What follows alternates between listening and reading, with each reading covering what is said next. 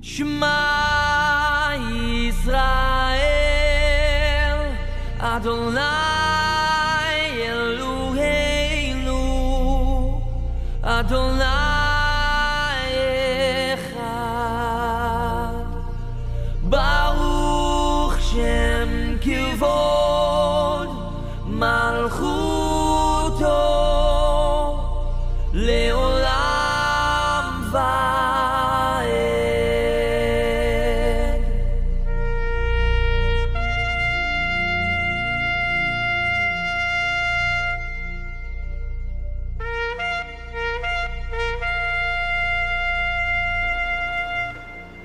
Shabbat Shalom and welcome to Lightweight Ministries. So glad that you're back with us. For those of you who are revisiting, and for those of you who are new, Shalom, welcome. As I already said, we're Lightweight Ministries, and I'm just going to get right into what we do, how we do it, and of course why we do it. We are here at 3443. Look at that, I love that. See, that's called dramatic pause. When you dramatically pause, you get people's attention. And sometimes when you whisper, attention also. So I got somebody's attention. Anyway, we're at 3443 Chapman in the city of Orange, California, at a place called Platinum Strands. It is a hair salon. If anybody would love to come and join us at 4 o'clock every Sabbath, please do. We would love to have you here where we could grow and learn together in truth and in righteousness. We know that our Father is seeking those who are what? Will worship Him in those very things, in truth and in righteousness. We are leading the way of truth in these end times. He's commissioned us to do such things. And so we are not Nazarenes, we are not Christians. I'll talk about that later on as we go through the sermon today. Brother Garrett will not be preaching today. I'll be preaching the whole time because we were going to continue with what happened from 3 weeks ago, 2 weeks ago? Now, we're going to still continue with the virgins, the 5 wise, and the 5 foolish. So before I continue more than that, I want to say hi to our sister congregation, our Misraha, out in the continent of India, the Pakistan side, and the India side. And the Pakistan side is Brother Tamar, who's out there with our brothers and sisters and fighting the good fight. And we just had a major victory over there, which is very humbling in that nation. And I'll wait till I get some of the documentations before I get fully into that, but I will give you this. They were under some extreme persecution brought on by the Christians, actually, calling them Jews, and they're not Jews. We are Israel, but we're not Jews. And for those of you that understand the difference, I'm not going to go into all that, but please message, email, Facebook, YouTube us, whatever you have to do if you want a little bit more explanation of the difference between Yisrael and Jews of today and why I made that statement. And we were proving to this Islamic government, which is a new regime that's been in place for the last 3 to 4 months now, who we were and what we were about. So we had the privilege to go before kings, and amongst all the religious elements that were there, which I was unaware of till this last week, and they rendered a judgment that out of the Catholics, out of the Christians, and any other denominations that are out there who follow the scriptures, we are the only ones that are following correctly. This was their judgment, and that we are to be left alone over there in Pakistan, and that if anybody bothers them, they're going to be in trouble by the government. They totally respect us and our belief system now as Nazarenes. And it's amazing. It was very humbling. And so, Brother Tamar, what an awesome victory for the kingdom of Yah. We're doing it. He's doing it out there. And we have Brother Pastor P over on the India side, who is doing such an amazing work. I mean, taking care of the homeless, the hungry, the widows, the orphans, the fatherless, providing blankets for the leopards and anybody else who needs it. We have a building that we help them purchase. One side is for the widows, the other side is for the orphans. And we also are able to help them, and they teach how to sew. And they're getting new sewing machines almost weekly now.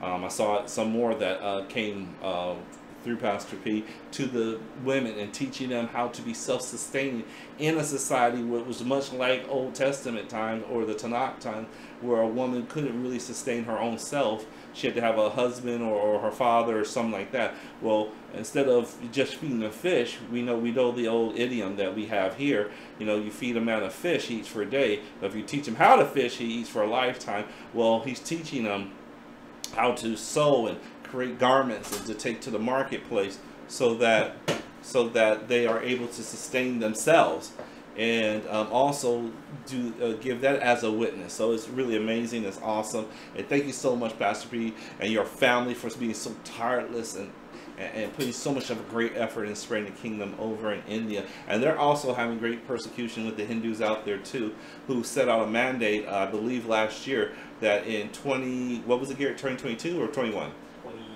21. In 2021, they were actually on my phone. Excellent. In 2021, they were going to wipe out everybody who believes in Scripture, believe in Yahushua HaMashiach, who worship Yahusha, or Yahuwah. So far that is not happening. I told them don't worry about that. We prayed over that. And even if there was extreme persecution, what they don't realize is that in extreme persecution, what happens? The bazaar, the gospel gets spread out even more. So that's really awesome. Also, what we do is we don't do praise and thanksgiving in the beginning of our services. We do it after, because we are in a business. And when we like to praise, boy, we get a little loud, and it was disrupting business. So with much prayer and guidance from the Ruach, at the end of the service, it's a little bit different. We're doing it at the end. And it's amazing, though, to have that ending that way, going out on a high note, if you will. You know, it's like telling the chef, thank you for an amazing meal, and we get to tell the king, we appreciate what you've done for us at the end. It's really awesome. But what we're going to do, we're going to pray over the service, pray over the offering, the free gift, free will offering. We cannot tithe is with the temple. We cannot do that. It's impossible. You need Levitical priests to do that. So it's not a tithe. We do a free will offering. As of your free will, you will give what the Ruach inspired you to do to keep this ministry going, so that we can continue to fund the work of the kingdom. It does take money. You know, being here takes money. This room costs rent. We have equipment that costs things. You know, we've given out Bibles and things like that to those who couldn't afford it. We've done that for those who could. They've given a donation. So, you know, these things take money. And yes, it's been abused before. I get it. I totally understand that. But the kingdom does run on money. Israel ran on money. This is how it works. So let's not get too caught up on the negative side of it. Be wise. Be discerning. And just follow what the Ruach tells you to do. That's where it comes down to. So we're going to pray over that. And then we're going to get into the meat of the service. We're going to dive right into that. Again, I talked about the 10 virgins, the 5 wise and the 5 unwise, or foolish, the 5 obedient and 5 disobedient ones. Thank you. And we're going to go back and do a little review, and then we're going to dive a little further into who's who, and that you can actually set yourself up to be one or the other. I thought the 5 unwise or disobedient didn't get in, but they were in the group. They do have a place. It's just not with the other 5, and we're going to find that out. We're going to look through Scripture. So these are things a lot that's not out there a lot, that are right there in Scripture. A little lack of understanding. There are people who will be least in the kingdom of heaven. You know, we have Manyahu, where Yahusha said that anybody who does not do the commandment and teaches others not to, or breaks the least of these and teaches others not to, will be least in heaven. Wait a minute, least? That means they're still there. So there's something there that we're not quite understanding. It's not quite as black and white as we thought. Well, it is black and white, it's just a different black and white than what we thought. We thought it was in and out, that's it. Well, no, Father's a little different. He's like, okay, you try, you didn't fully do it, so you get to be here in the kingdom. And those who really put their heart into it and really push forward, they get to be here in the kingdom. Which makes sense. Look at the earth. What happens here? Those who really go at it and try hard at life, in business, whatever it is, at their marriages, with their kids, with education, whatever it is, the ones that really try hard, they get the most success. The ones who don't. It just kind of makes sense if you really look at it. So, and this is a shadow of the things that are there. So we'll get more into that. But before we do that, Brother Gary's going to come up and read Tehillim 92. Before you, after you pray? This is before. We do? Okay. Yeah, we do before. He's not used to doing it. Usually Sister Jeanette does. But right now she is she's taking care of the technical aspects of our ministry, and so that we can get Brother Gary, who so tirelessly and willfully sacrifices a lot to do it. And so we're kind of going to spread it out so that he can spend some time with family and take some time off when appropriate to do family things, which he has sacrificed a lot of that, which we really appreciate. And then Sister Jeanette just lovingly said yes, she would do it so he could also do that. So thank both of you guys for loving each other. And you know what they say about that? Or they say, what did our Savior say about that? Love your neighbor. That's it. You will know my people by the love you show one another. So you guys are showing love to one another. That's a beautiful thing. Let's continue to do that. Without further ado, I don't have to stand up here with him, Brother Gary. Oh, I got it. Now it makes sense. I can't believe I did not understand that. Okay.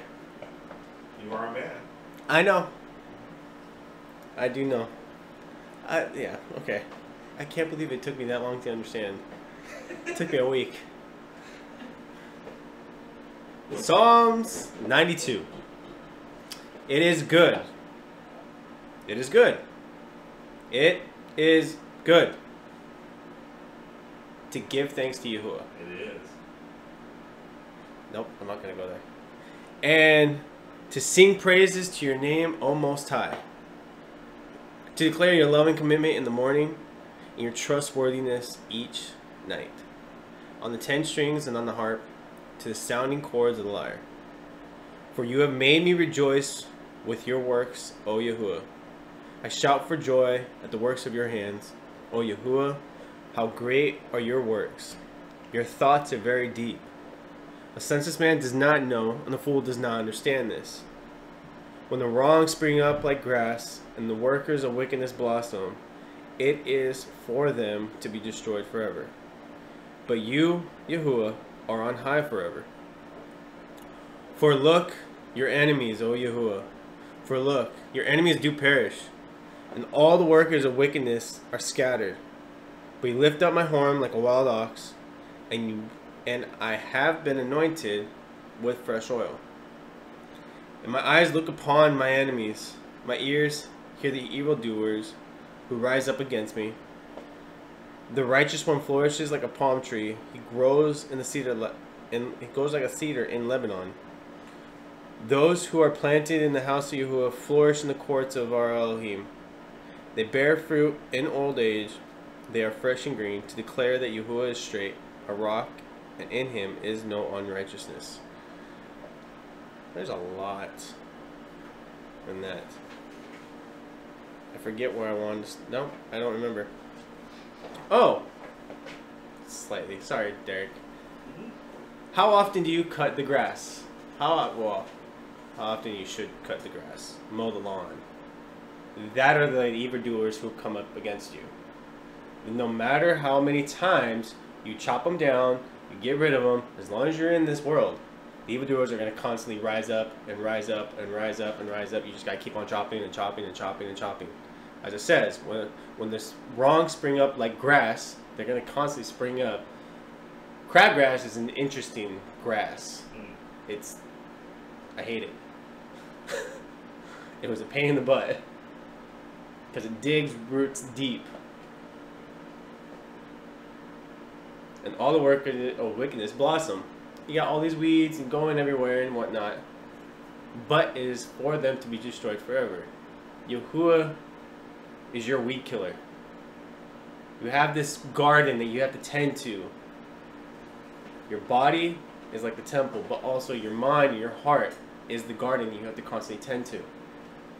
If you keep on sinning, these workers of wickedness keep on blossoming and growing and getting taller inside your nefesh, inside your being.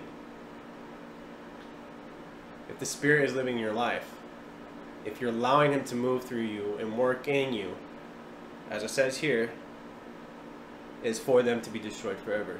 It will cast out that sin. Stop remembering the things that you do. We all make mistakes. What does Yahuwah say in Isaiah? As far as the east is to the west, I do not remember your sin. Well, he's forgotten it. Stop remembering it. Keep on striving, keep on working for the righteousness of Yahuwah, so he can declare you right in the end. There. The teacher always has to teach. They can't help it. They just can't help it. See, he ain't I said he wasn't supposed to teach today, right? But look what happened. Can't help it. It comes with him. So the one thing I want to say about it briefly is what caught me was to praise him in the morning and to praise him each night. See, this is the first thing that he should be our first thought, and he should be our last. Everything in between. He is what? The Aleph and the Tau. He is the beginning and the end, the first and the last. That should be the first. We shouldn't wake up when I'm hungry. I wake up, I would say at least 97, 98% of the time, and I go, I'm alive. Thank you, Father. That's the first thing I recognize. Oh, I'm actually alive. Thank you, Father. Because I know life isn't promised to me. And he said yes to me once again. The only reason why I'm standing here today, because he said yes to me. He could have said, no, not today. That is what I planned for you is done. So I'm very grateful for that. And then at night, he's planned this whole day for me. So that at night I go, thank you for everything that's happened today. Everything. When I mean everything, I mean everything. I don't care what kind of day you've had. You were alive to experience it. And they're lessons. And sometimes lessons are hard. Sometimes you're going to go meet difficult people, and they're going to test you. But didn't Father say he would test his people? Didn't Moshe tell Yazrael, don't worry, he brought you out here into this wilderness to test you? Don't worry, he brought you out here into this wilderness to test you. Isn't that interesting terminology? Because a lot of us don't want to be tested. We don't want all that. But no, the only way to get what? Excellence out of anybody, what? Is to put them through trials, tribulations, tests. They know where they are. They know where they're not. The trials and tribulation helps get them going and moving. And as we learned last week, what's trials and tribulations do to us as the bride? That is the what? Where do we get the oil in our lamps? From the olives. And we got to get that what? Trial and tribulation to press us and press us and press us so that we have oil for our lamps to have the light. So we should learn to be a people as our brother Jacob, or they wrongfully called James, says in chapter 1. Count out joy when you fall into various trials. Knowing is a thing you have to know. It's producing good fruit within you. So, okay. So, we're going to pray now over the service. We're going to pray over the prayer cards. I think I didn't mention that earlier. Father had us about, I think in March or so, or March, April. Sorry. Before that, because my sister passed, we were doing it before that. Okay, so it was in February? Yeah, no, I don't think it was January. But spoke about doing prayer cards, and because I asked, what are we actually doing here in the salon? Why are we here? And it's to service this community and those who come within here. And some beautiful things have happened. There's been healings take place. One was recorded. Somebody busted in the door during a service and just had to express the healing that took place with her hip. And that's recorded. You can see that on YouTube. I don't know which one it is, but it's there. So these are things I'm making up. And so we have these prayer cards, and we pray over them for Yahuwah to, answer them, to give himself glory, and so they could go, okay, there is an Elohim that is paying attention to me, and hopefully that will lure them to himself. I want to know more about him, and we're here to do that once that happens. So if you'll join me in prayer. Avinu Makenu, our Father, our King, we just glorify you. Hallelujah. We give you the highest praise because you are worthy. Thank you for opening the door that is Yahusha. Even constructing that door for us to be able to get through, that you desired that as a master craftsman so that we can come before your throne of grace and mercy. Thank you for having us cleaned up so that we can even do that, giving us the righteousness of Yahusha. For that's the only way we can stand before you in our current state of being. So we glorify you. Thank you, Father. Father, we ask that you be here at the service, that you be here at the salon, that we bind the enemy, that your words of truth would be so deeply implanted and will grow. Those trees that have already grown from this particular seed, that there will be more water, that there will be more fertilization, or even a pruning so that more fruit can be produced, Father. We just say, have your way. You know what needs to happen, Father. You know what needs to happen. We're here to submit to your ways. So we turn this time right back over to you right now, and just we're vessels just to be used by you. Father, we ask that according to your word that you would bless those who are able to give today from a cheerful and willing heart to you in obedience and wanting to help further your kingdom and the needs around the world at this point, as you've allowed us to do such things.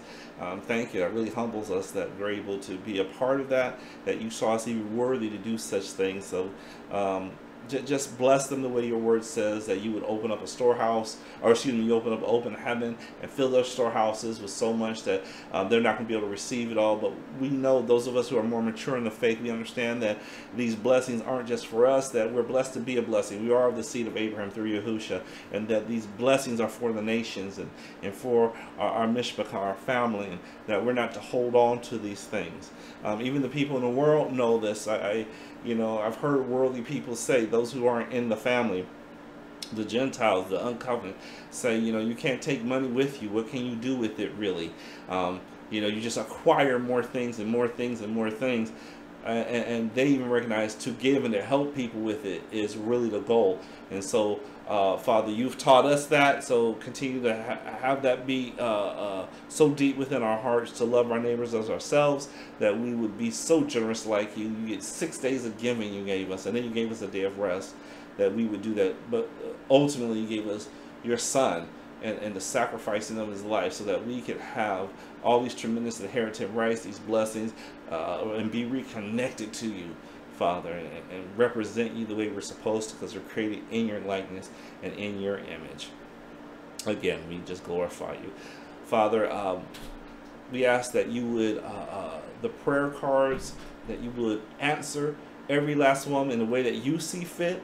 As I was speaking to another person earlier, sometimes we pray amiss, as your word says. We don't know how to pray, or we think we see the situation, so we try to tell you what to do. Father, we right now say, do what you know is right in the way that you need to do it, Father. We just ask that you answer them. Again, to allure them to yourself, for those who don't know you, to strengthen faith and give more testimony that there is Elohim who's alive and well, and he cares about all our needs every day, every second, every minute, every hour of that day. We love you. We glorify you. We're not ashamed to call your name Yahuwah, because you said in the end times your name will be revealed to the nations, and that they will one day, all nations, tribe, tongue, and creeds and language will all bow before you. And we look forward to that day, that Yahushua returns and takes us home, either the first time or the second time. We'll learn that later. In Yahushua's mighty name we pray. Hallelujah. Okay, something. Well, after prayer, things appear. Yes, okay.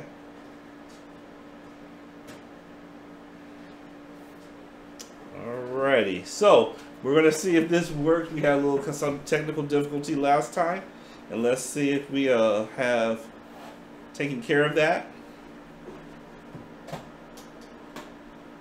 A lot of times where I start off with is, who are we? Who is Light and Way Ministries? I gave a little bit in the beginning. We're not Christians. That's a different group, and there's two sides to the Christian side. There's the ones that were before Yahushua even was here in the flesh, and then there is the universal church that appeared, who called themselves, Catholic means universal religion, which are also Christians. There was a fusion of scriptural belief. The original Christians did not believe in Scripture. They were worshiping Mithra, and the Roman government under Constantine brought it all together and combined the two. We know that when you bring salt water and fresh water together, what happens? Do you have fresh water anymore? You have salt water. You cannot mix the holy with the profane, the clean with the unclean. Whatever is unclean will take over the clean. Whatever is profane will take over what is holy. So now there's this thing called Christianity that has become unholy and pagan. And it's not the belief system of our brother Saul, Paul. It's not the belief system he taught in Corinthians. Actually, he was teaching against it. And so forth and so on. He called himself and asked, let me not get ahead of myself. We'll go ahead and do that. We're 21st century believers. We're first century believers, excuse me, in the 21st century. So what does that mean? We only go by what the apostles taught, who got taught by Yahusha. And what they were taught were many things. The very things Brother Saul taught also. I read many scriptures, and about 2 weeks from now I'm going to be going over some things Brother Saul said. And it's going to have to be dealing with Halloween. Because it's going to be about, should we as Nazarenes, I'm not going to talk about the Christians because they do practice that. That's their belief system, to practice that. But as Nazarenes, that is not ours. No, and most Nazarenes are very much aware of that. They know they're not supposed to be doing that, but we're going to hone that in. And Father illuminated me or revealed to me many scriptures that I've read them, but I didn't catch it the way I caught it. Brother Saul saying, obey the commandments, obey the commandments. Many other places. In Timothy, he said it. 1 Timothy. To the Corinthians, he said it. He was saying it to who they call Gentiles. Obey the commandments. What commandments? He didn't say the commandments of Yahusha, as the church would have you believe. He said the commandments. They were all, that world back then, when you said commandments or you said the way, they all understood what that meant. That meant the Torah. That's the only commandments there were. That's the only commandments they taught. That's all that's needed. We're going to get to, but Derek, that's the Old Testament. Okay, no problem. I'm going to read the Old Testament verse that talks about the whole world. Even at that time. Some people say, well, that's for them Jews. Well, no, it wasn't. We're going to read about what the wisest man on earth said about that. There's too many verses that are very conclusive. And these other doctrines, these fables, these myths that the scriptures warned us about, that would come up. It's not just coming up now, it's been. A lot of things we've been waiting for. No, they've already been here. So we're going to look at that.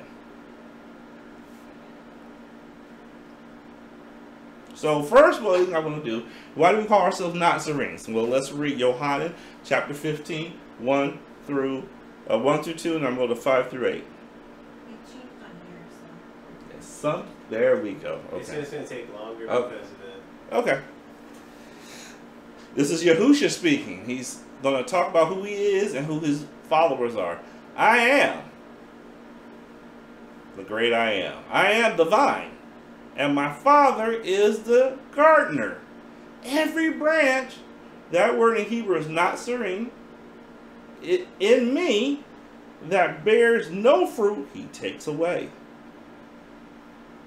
And every branch, Nazarene, that bears fruit, he prunes.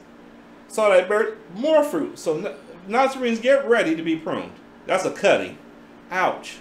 Snip, snip, snip.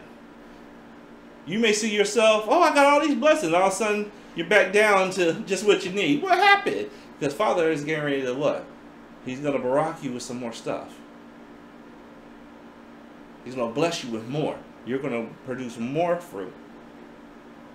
I am the vine, you are the branches, Nazarene. He who stays in me, I am in him. He bears me much fruit, because without me you are able to do naught or nothing. If another does not stay in me, if anyone does not stay in me, he is thrown away as a branch, a Nazarene, and dries up. Does this sound familiar? Hazan, what did he say? I'd rather have you hot or cold. Now, I heard somebody say, as I was in my house and talking about the hot and cold thing, they gave the normal Christian answer. He'd rather for you to be cold, not with him. That's not what he's saying. Hot and cold back then were both useful states of water that would not get you sick. Lukewarm water back then full and festering with bacteria and viruses would get you sick and make you throw up. That's what he was saying. Cold is useful, hot is useful. Whoever you are, be hot or cold, just don't be lukewarm. You'll make me sick and I'll have to vomit you out. That's what he was saying. This is the same language here, is it not? And they gather them and throw them into the fire, and they are burned. If you stay in me, if you do, and my word stays in you, you shall ask whatever you desire, and it shall be done for you. In this my Father is esteemed or glorified, that you bear much fruit, and you shall be my taught ones. Okay. So we're going to go with some what? History. We're going to see what some other people outside of Scripture said about Nazarenes, Christians, and Judaism. Epiphanius is speaking here. He is a Catholic church father. He is not the father of the true belief system of Scripture. This is the Catholic Church fathers. A lot of Christians will say, "Oh, Catholic Church, the church fathers, they're going right underneath the Catholic Church again. Are they supposed to be Protestants?" I thought they stepped out of that. They don't realize they're still there. The Reformation didn't really fully take hold. But let's read what Epiphanius says. The 4th century church father Epiphanius gives a detailed description of this. But these sectarians did not all call themselves Christians, but Nazarenes. Well, he says Nazarenes is really Nazarenes. However, they are certainly complete Jews. They use not only the New Testament, but the Old Testament as well, as the Jews do. They have no different idea, but confess everything exactly as the law proclaims it, and in a Jewish fashion, except for their belief in Messiah, if you please. There's some sarcasm here. You can see he doesn't like them. For they acknowledge both the resurrection of the dead and the divine creation of all things, and declare that Elohim is one, and that his son is Yahushua the Mashiach. I put those in there. He didn't say those words exactly. He didn't say Elohim. He used the common word, the Tectonian proper name for God, who is a deity. And they use that word that's been more recently used for the Savior, which has nothing to do with him. And you guys know which one that is. Garrett, would you mind giving me some water, please? Yeah. Thank you. They are trained trained to the nicety in Hebrew, for among them the entire law of the prophets and the writings are read in Hebrew, as they surely are by the Jews. They are different from the Jews and different from the Christians, only in the following. They disagree with Jews because they have come to the faith in Mashiach, but since they are still fettered with the law, circumcision, Sabbath, and the rest, they are not in accordance with Christians. They are nothing but Jews. They have the good news according to Matthew in the entirety in Hebrew. Isn't that funny? I saw about 2 months ago a professor, a very well-known scholar. I forget exactly his name. I watched a 4-hour thing, and he didn't know that Matthew, there is a scrolls of Matthew written completely in Hebrew. They're in the London Museum right now. He said that all the gospel was written in Greek. And they're finding more Hebrew documentation that the Gospels, the Zohar, was written in Hebrew. It only makes sense if you really think about it, and if you really understand who the Gentiles were, that they weren't non-Hebrew people. But anyway, we'll continue. For it's clear that they still preserve this in entirety in Hebrew and as it was originally written. Thank you very much. Oh, you're welcome. Then we have Brother Paul in Acts, verse 20, chapter 24, 1 through 5. And you got the Sanhedrin snatches him up. We got the priest Hananiah is leading the pack to taking him before the governmental authorities of Rome. They're taking him to Governor Felix. They let Brother Tertullius, a speaker, speak on their behalf, and that's where we're starting. They're accusing Paul of certain thing. But let's see what they say about him. And after 5 days, the high priest Hananiah came down with the elders and a certain speaker, Tertullius. And they brought charges against Saul before the governor. And when he was called upon, Tertullus began to accuse him, saying, having attained great peace through you and reform being brought to this nation by your forethought, we accept it always in all places, most excellent Felix, with all thanks. But in order not to hinder you any further, I beg you to hear us briefly in your gentleness.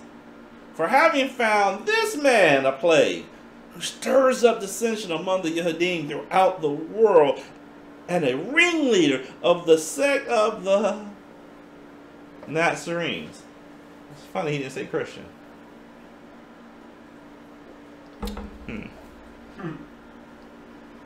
Acts 24:10, verse 10, and then 14 through 16, Brother Saul gets to tell his part, a little bit of it. And when the governor had motioned him to speak, Saul answered, knowing that for many years you have been a judge of this nation, I gladly defend myself, and in this I confess to you that according to the way which you call a sect. See, the Nazarenes were showing people the way, and they knew that the way was talking about Torah. So I worship the Elohim of my fathers, believing all that has been written in the Torah and in the prophets, having an expectation in Elohim, which they themselves also wait for, that there is to be a resurrection of the dead, both of the righteous and the unrighteous. And we're going to talk about that a little bit when we get to the 5 wise virgins and the 5 unwise. And in this I exercise myself to have a clear conscience towards Elohim and men always. So he said that he was of this sect that they called what? The way? He didn't say he was of the sect called Christianity. He wasn't called a Christian by Tertullius. And next time I'm going to put up, next time, what Governor Felix said. He said, you almost convinced me to be a Christianos. What was he saying? If we understand what the word means and where it comes from, it means you almost convinced me to become an idiot, a fool, a retarded person, is what it's saying. Brother Peter Kepha also said the thing then. We suffer as Christianos, as a Christian, as a retarded person. They're treating us as such. See, they were called that. That was a mocking term against those Nazarenes who are following this Messiah. They're a bunch of idiots. They're a bunch of retarded people for this.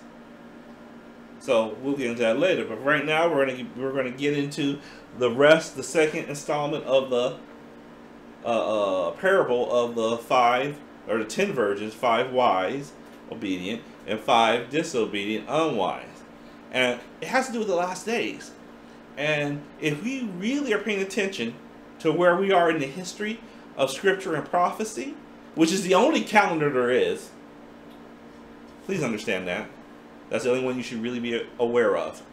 The rest of it doesn't mean anything. If you miss the understanding of these calendars and events and what's going on, your eternal life is at stake. You're going to miss out on some stuff.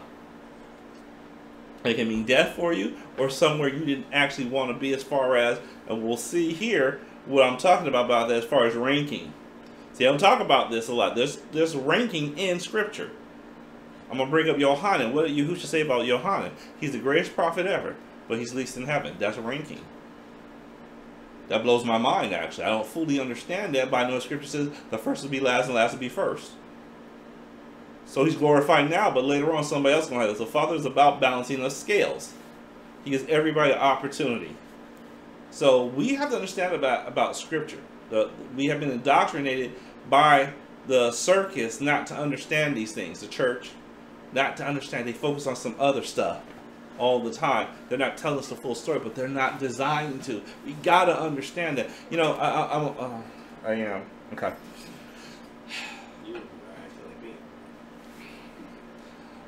We have to, I'm going to speak to all my fellow Nazarenes out there and the leaders in it. We have to stop apologizing to the Christians. We need to stop bowing down and backing up from the Christians. They are designed by their inception to mislead. I'm not saying be mean, cruel, or anything like that, but there's many of us that I've watched at the same time, ministries who got the same revelation I did at the same time, and they're backing up, and they're backing up, and they're submitting to Christianity. And we need to be bold underneath persecution. They don't have to like us. They never did, and they never will. But there are those who are in there like we were, and we're here to lead them out of Babylon. Why are we being so weak about that? Why are we apologetic about that? We're the leaders. So I'm speaking to all those who are leaders. And when I mean leaders, I'm talking really broad. That's all of us. We're all leaders at different levels. So I'm talking to all of us. Let us not be sheepish. In love, let us proclaim the truth. And recognize we may get hit. And let's turn the other cheek. This is what we're made to do. This is what we're built for. This is our design. So let's do that in love. Okay? Let's not back up. Let's tell the truth, because people are going to die. People are going to die. Or people are going to be placed somewhere, and they're going to say, wait a minute, how come they didn't tell me this? So be ready for the last days and help others to get ready. Song of Psalms. Chapter 6, verse 3, we're going to do the A part. I am my beloved's, and my beloved is mine. The bride is especially attracted to the bridegroom, Yahusha, and she knows she belongs to him as a treasured possession, as a Nazarene. She knows this. She's understand. The bride, when a woman is engaged to a man, betrothed, is there any question? Does she walk around with that ring on her finger as we do it? And, you know, we've discussed that that's really a pagan practice.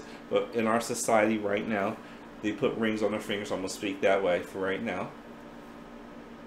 But they put, when they get that, and that man proposes in front of everybody, took pictures and camera, you know, this side of the family's here, this side of the family's here, co-workers and the like. You think she's questioning if she's engaged? She goes around, you know, her hand just flying around. Flapping so bad she starts to lift off. She don't have no question. So then I say to my Nazarenes, do you have a question of who you're betrothed to? Are you as that excited? Are you going around showing everybody? Are you telling them? And excited that there's a wedding day coming and you want them to be a part of it? Matter of fact,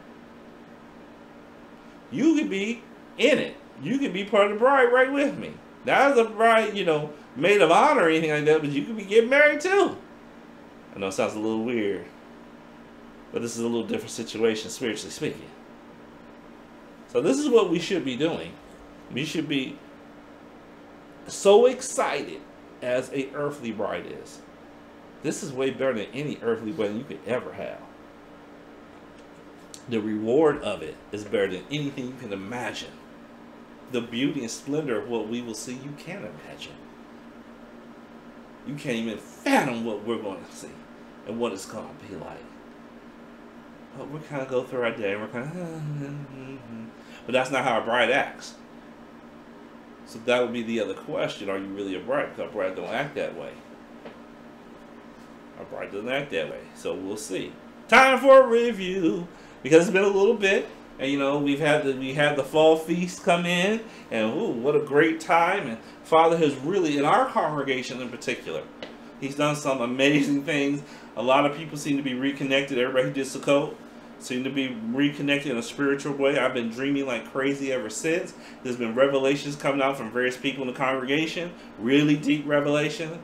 There's been some things overcame and are being overcome. That revelation of recognizing it. So something happened this last Sukkot, or this last fall season in particular. And so we've been through all that, but right now, so we may have lost a little bit of what was taught, but I'm going to bring you back. So we're all on the same line, refresh your memory. So let's get going. We'll get into the parable. All right, so let's go to Matthew 25, 1 through 5. And we're going to talk about what? The 10 virgins. But pay attention. The 10 virgins are what? A representation of what? The reign of Hashamayim, the heavens.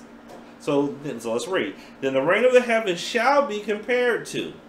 So if you want to know what heaven is like, here we go. It's going to be compared to this. 10 virgins who took their lamps and went out to meet the bridegroom. And 5 of them were wise and 5 foolish. Those who were foolish, having taken their lamps, took no oil with them. But the wise took oil in their containers with their lamps. Now while the bridegroom took time, they all slumbered and slept. And we're going to go through 6 through 9. And at midnight a cry was heard. We can say a teruah, a trumpet, a shout. See, the bridegroom is coming. Come out to meet him. Then all those maidens rose up and trimmed their lamps. And the foolish said to the wise, give us your oil, because our lamps are going out. But the wise answer, saying, no, indeed, there would not be enough for us and you. That's not in there, but I'm sure it's kind of what happened. Are you kidding me? Instead, go to those who sell and buy for yourselves. We can't ride a lot on other people's relationship with the Ruach. Some people like to do that. They write, you pray because I know Father listens to you. You have a closer relationship. You have a close. Well, why would think about what somebody says when they say that? You got a closer relationship to the Creator, and I need His help right now. So I got to find you to pray for on my behalf. Why don't you want that relationship for yourself? You know why they don't want it? Because it takes a lot of sacrifice. They got to have oil in their lamps. We're gonna find what that oil is. They don't want to do that. They want you to do it, so they can come and try to take your oil. Sometimes you gotta say no. Nah. Certain things you can't share. You cannot share your relationship in that sense. Your relationship with Father, that's yours. It's intimate. They gotta get their own. You can guide them to Him and say, you can have this too, but you can't have mine. See, in a marriage situation, can a wife's girlfriend have some of that relationship with her husband? See, no, sweetheart, get your own husband. No. Well, can I hug him and kiss him too? And no, you can't. No, he ain't gonna do all that. I can't go to my friend who's married and go, oh, can I hug your wife and kiss her like you do? Man, you better get up out of here. Fighting words. You want to see how hard I can punch? Right? See, that doesn't make sense. But see, people do that spiritually, and it doesn't make sense. It's unacceptable as well. 10 through 13. And while they went to buy, these unwise virgins, the bridegroom came, and those who were ready went in with him to the wedding feast. And what happened after that? And the door was shut. I don't know why I get the vision of Noah's Ark every time I read this. Boom, done. And later the other maidens came, And later the other maidens also came, saying, Master, open up for us. Well, he answered and said, now this has to be behind the door. Think about it. The door is shut. And they're yelling, hey, Master, open up for us. And so you hear behind this door, truly I say to you, I do not know you.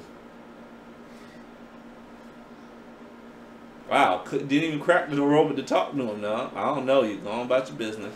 Bye, Felicia. I don't know you. But when you know someone, you recognize their voice. Right? Didn't recognize their voice. You don't know them? And they were not what? They weren't ready. They were not prepared. See, it's about being ready. It's not about being perfect. It's about being prepared. You may not be perfectly prepared, but at least you're prepared. And the warning comes. Watch therefore, because you do not know the day nor the hour in which the Son of Adam is coming. None of us do. Stop listening to these people who say, in September 23rd, this is going to happen. How many of those things have been said the last 5 years? And we still here. Someone told me something in August. I was like, what? No. See? What month are we in? So August was 2 months ago? Is that right? Two months ago? Oh, we still here, ain't we? Oh, okay. Yeah. All right. So we don't know the day or the hour. We know the season. Why do we know the seasons? Because we have the fall feast to tell us. So he gave us the season. It's going to be in the fall. If we are accurate, we may be off a little bit. If it's fall the way we understand it. But if we are accurate, these things should happen in the fall. When in the fall? What day or what hour in the fall? What year in that fall? Next year? The year after? 10 years from now? That's what we don't know. So guess what? My beloved, get ready. Be ready. There's an old saying, an old friend of mine used to say, is I stay ready so I don't have to get ready. And I took that onto my own self. I took that mantra. If you stay ready, you don't have to get ready. Okay? And that's a good one. So now, in review, here's what we have using scriptural definitions, the understanding. We're going to go over what wise and unwise, lamp and oil and all these things. What does it mean? Okay, so here we go. I'm sorry, but I just have to say hi to little Aaron. How you doing, Aaron? So cute. Hey, good to see you, young follower of Yahuwah. Yeah, you. Okay, so let's review. Number one, wise. What is wise? The wise are those who are obedient. As Nazarenes, we should already know obedient to what? We already should know that, to the Torah. 2, the foolish. The foolish are those who are disobedient. 3, the lamp. The lamp is the commandments. 4, the light. The light is the Torah of Yah. Okay, so you got the commandments. Then you have the light is the Torah, which is leading the world. Okay. 5, the oil. And the oil is the Ruach Kodesh, giving us what? The desire to obey the Torah of Yah. See, we don't naturally have it. So it has to be put upon us or in us to obey. The pressing. So how do we get this oil? The pressing, the tribulations helps the oil flow. This is why people want to get yours, because they don't want to go through that pressing. They don't want to go those trials and tribulations that produces that. They don't even want to get the olive, the fruit. You know, how do you get the olive? How do you get the fruit to even do that? You have to come to what? Service. You have to come to what? Scripture study. You have to study on your own. You have to pray. You have to meditate. Exactly. You have to listen to Heavenly Father. Right? That's what you got to do. And if you don't do that, you're not going to get that. And then, you know what's going to happen? You got to minister to family members, to co-workers, to the lady or man at the grocery store, in line, or the cashier. And you know what's going to happen? Or on Facebook, wherever, Twitter and the like. And you know what's going to happen? Persecution. And that's supposed to press that fruit that you've acquired, and that oil is now produced, so that light can keep burning. See, your light's never supposed to burn out. Brother Garrett brought up something very interesting in our scripture study. We are what? We're the temple. We're going through the Torah reading, and we're the temple. What happened in the temple? That fire never went out. Think about it. That fire never went out. If it went out, his presence was not there. So you got these people who don't have the presence of Yah want to steal your presence, the presence of Him in you. They can't. It's impossible. You can't have it. Father's not going to do it that way. Even if I wanted to give it, it's not for me to give. It's not for me to give. It doesn't belong to me. You can't give what doesn't belong to you. At least you shouldn't.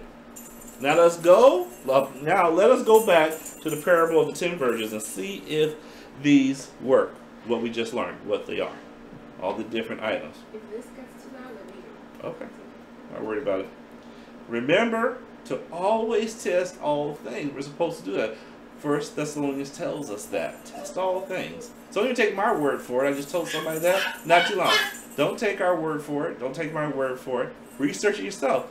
You're commanded to. It is your everlasting life that's at stake. If you blindly follow anyone, that's foolishness. So test all things for yourself and see if it is correct. This is not rewriting Scripture. This is not rewriting Scripture. That's what some people, oh, you're just rewriting Scripture. No, we are simply using our ears to hear what this parable means by what? Using Scripture to do what? Interpret Scripture. I'm not using a theology. I'm not using my own understanding. I'm going, what does Scripture say? What's the definitions of Scripture? And in that, then, I'm applying the understanding. So I'm going to read it. The 10 verse. I'm going to read it in the understanding that now that we have. Then the kingdom of the heavens will be like 10 virgins who took their commandments and went to meet the bridegroom. Now, think about this. What are the commandments actually? They took their vows. Remember, this is a wedding thing. So they took their commandments, their vows, and went to meet the bridegroom. 5 of them were disobedient, and 5 of them were obedient. For when the disobedient took their commandments, they took no desire to obey. So they bring their vows, and they're faking it. I'm not really going to do this. I don't have the desire to really do these vows. Imagine you, those of you who've been married, those of you who are married, those of you who want to get married. Imagine you have a mate who brings their vows and they're going to say them but not really keep to them. They have no desire to. How would you feel marrying somebody like that? Would you marry somebody like that? I hope not. But the obedience took their desire to follow the Torah of Yah with their commandments. So they had desire to follow his instructions of the vows. As the bridegroom was delayed, they all became drowsy and slept. But at midnight there was a teruah, a cry. Here's the bridegroom! Come out to meet him! Then all the virgins rose up, attended to their vows, commandments, and the disobedient said to the obedient, give us some of your desire to follow the Torah of Yah. For our vows, our commandments are going out. Think about that. I know, that's hilarious. That is hilarious. But the obedient answered, saying, since there will not be enough for us and for you, go rather to the dealers and buy for yourselves. Get your own desire. See, I have a great desire to honor our Father and to do his ways. You can't tell me nothing else. There is no other life. I will never do anything else to the day he comes and takes me. And wherever I stand with him is where I stand. You can't tell me anything. I'll die. I'll die first. But I can't give you that desire. I can't give it to you. If I could, I would. It already been done to a lot of people. So you have to get your own. You have to get your own. And there's plenty. Because I didn't have it either a long time ago. I acquired it. And while they were going to buy, the bridegroom came, and those who were ready went in with him to the marriage feast. And the door was shut. Afterwards, the other virgins came also, saying, Master, Master, open to us. But he answered, truly I say to you, I do not know you. So here we are again. Watch therefore, because you do not know the day nor the hour in which the Son of Adam is coming. Now discovering the distinction between the 5 wise, obedient, and the unwise, disobedient virgins, 5 of them now know their husband. Do you know your husband? And he knows them. Does he know you? They have a knowledge of Emet, Hebrew for the truth, because they abide in his word. How do they know him? Mishpachah. I'm going to say this, family. You're lying to yourself if you say you know him if you're not in his word. If you're in his word sporadically, every now and then, you really don't know him.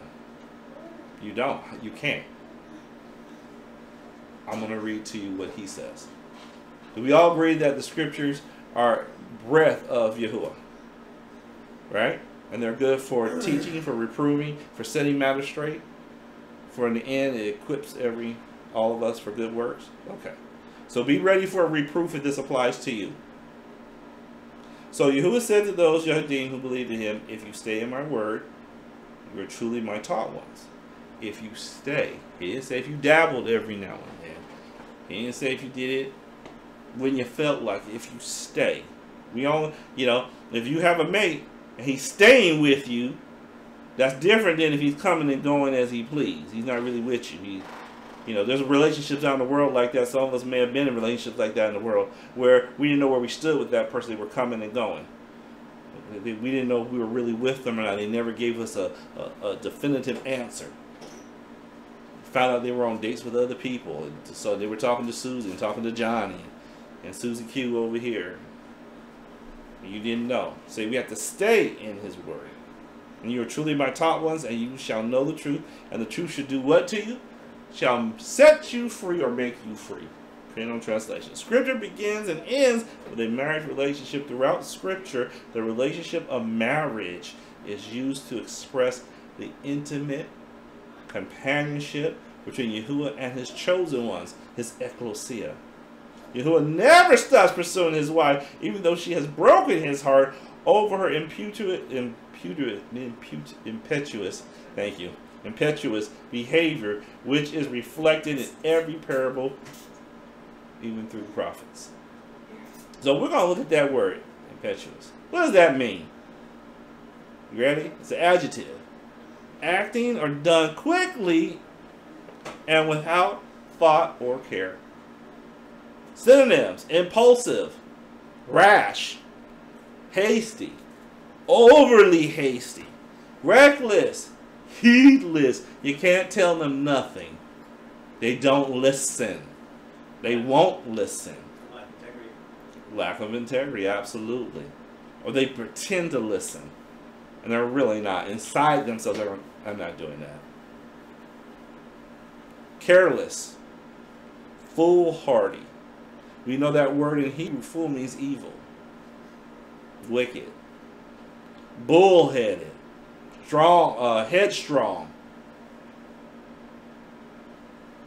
This is what Father's people have been throughout history. Some of that may either describe us today or where we used to be. You have to judge yourself and judge yourself rightly. And if any of that applies to you, please ask him to break that, because he's looking for a certain type of people, because his bride, the wise virgins, are not that. Hazan describes a linchpin. A linchpin is something that holds things together for all mankind. Babylon falls for good, and a chosen 144,000 are sealed with the name of Yahuwah for protection from the reapers, the harvesters.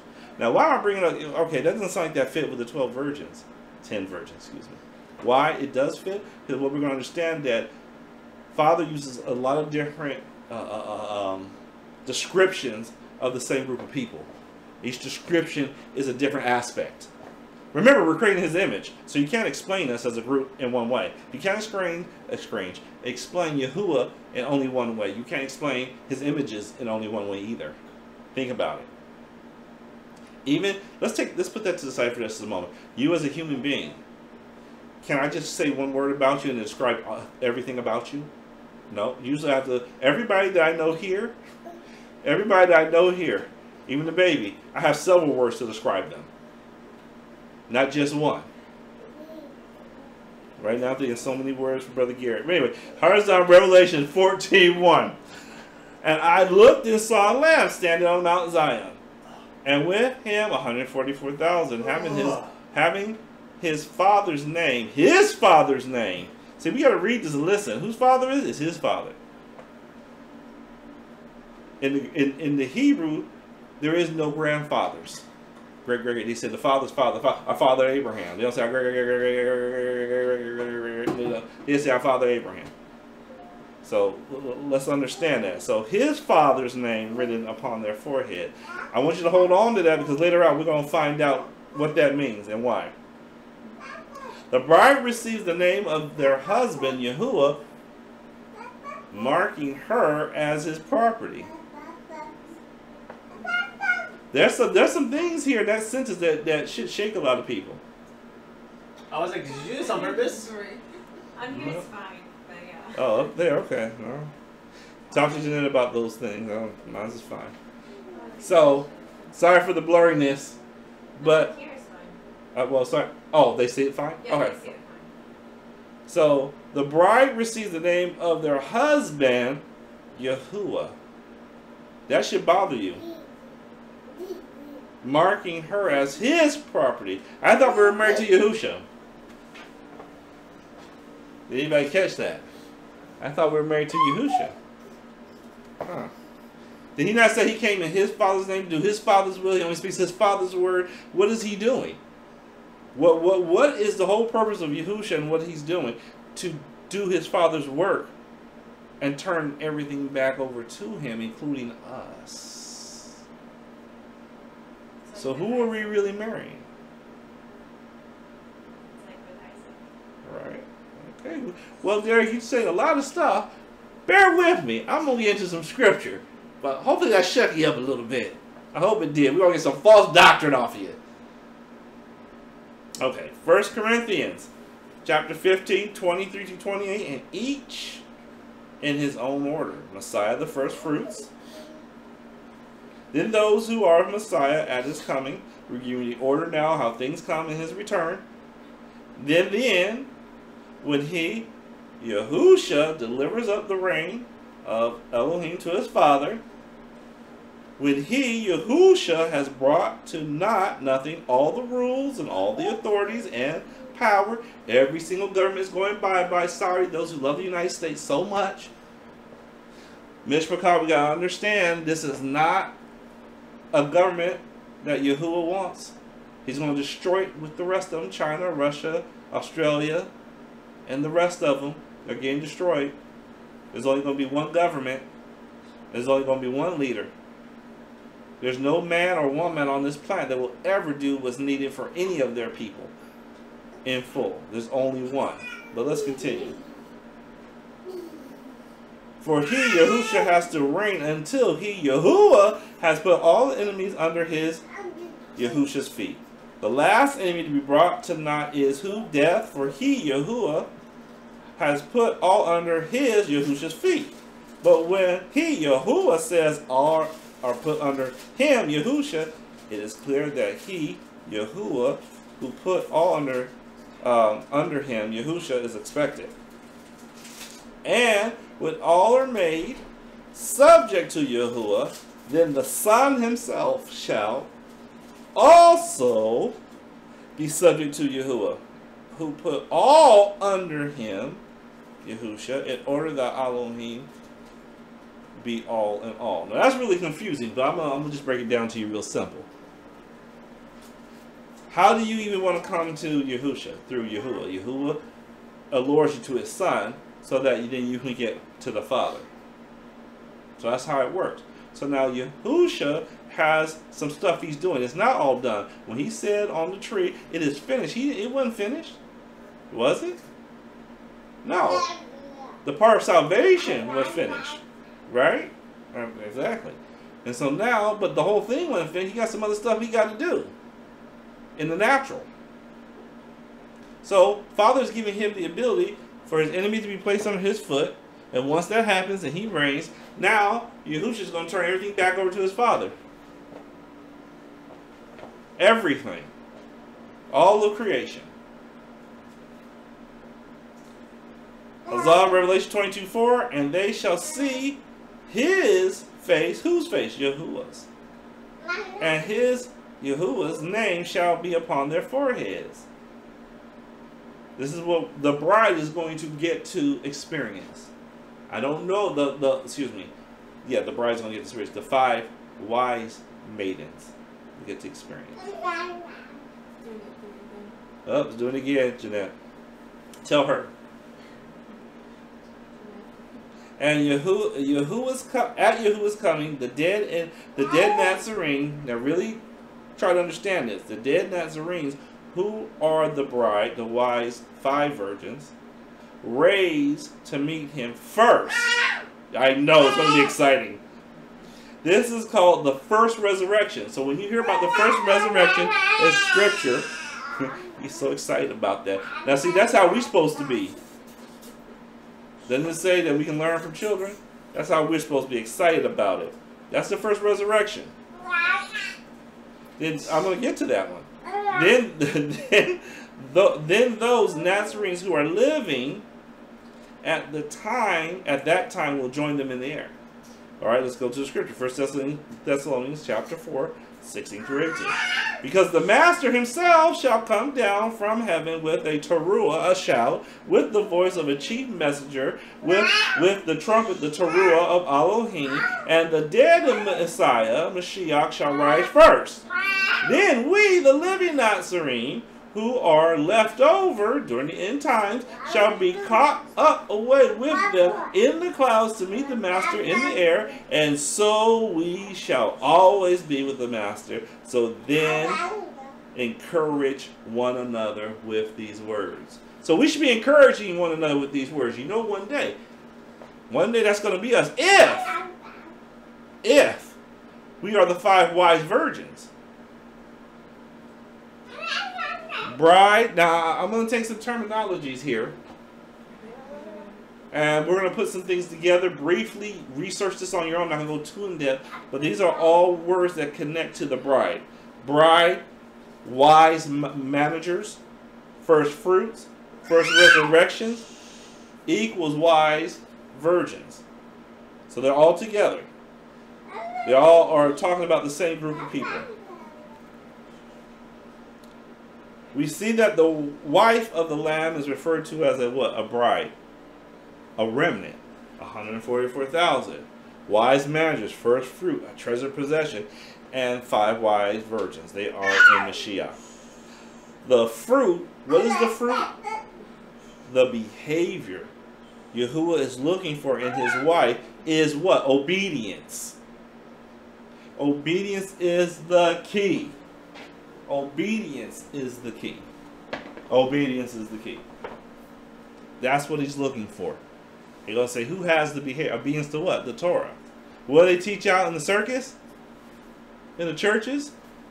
They teach what? You don't have to obey that. You have freedom now. Twisting of Scripture. What did he say was freedom? The truth of his word. And in Scripture, what is the truth of his word? The Torah. That is what they would know as Hebrew men and women. Let's go to Revelations 14:12. It'll identify the bride's behavior. Here is the endurance of the set apart ones. Okay, the holy ones, the Kodashim. Here are those guarding the commandments of Elohim and the belief of Yahusha. So it's not one or the other. We got some over here that say it's just all Torah. And they have no belief in Mashiach, Yahusha. Then we have others that say it's all Yahusha, and we don't have to obey that old stuff. That's what's said. But you see, it's both. Everything's about marriage. About 2 things coming together. Not 3, by the way. 2 things coming together. False messengers, we know who those are. We've been warned about them. Program their churches to avoid obedience. The second resurrection occurs 1,000 years later after the first one. The 5 virgins, the 5 obedient, the bride, are waiting for their husband and call on his name. Does anybody who's betrothed to somebody don't know their betrothal's name? The one they're engaged to? I'm engaged. Oh yeah, girl, come back down here. I'm almost flying away. What's his name? I don't know, but I'm engaged. You see the ring, girl? You see the ring? Oh, look at that. Isn't it beautiful? Yeah, what is his name? I think they call him something. Well, I know his nickname. Well, and they know his nickname or Little Puppet. Oh, she went Chicano on us. Little Puppet. Little Puppet. But you need to know his real name, because Little Puppet ain't gonna go on the wedding certificate. So let's go. But let's identify, because the circus, the church will tell us knowing his true name does not matter. Well, I'm going to tell you. Maybe that's a new shirt we should make. Knowing the name matters. It does matter. Knowing Elohim's name matters. I'm not saying that. Let's see what he says. Let's go to Yoel chapter 2, verse 32. And it shall be that everyone who calls on the name of Yahuwah shall be delivered. Who? Everyone who calls on the name of Yahuwah. Everyone that calls on, only everyone who calls on the name.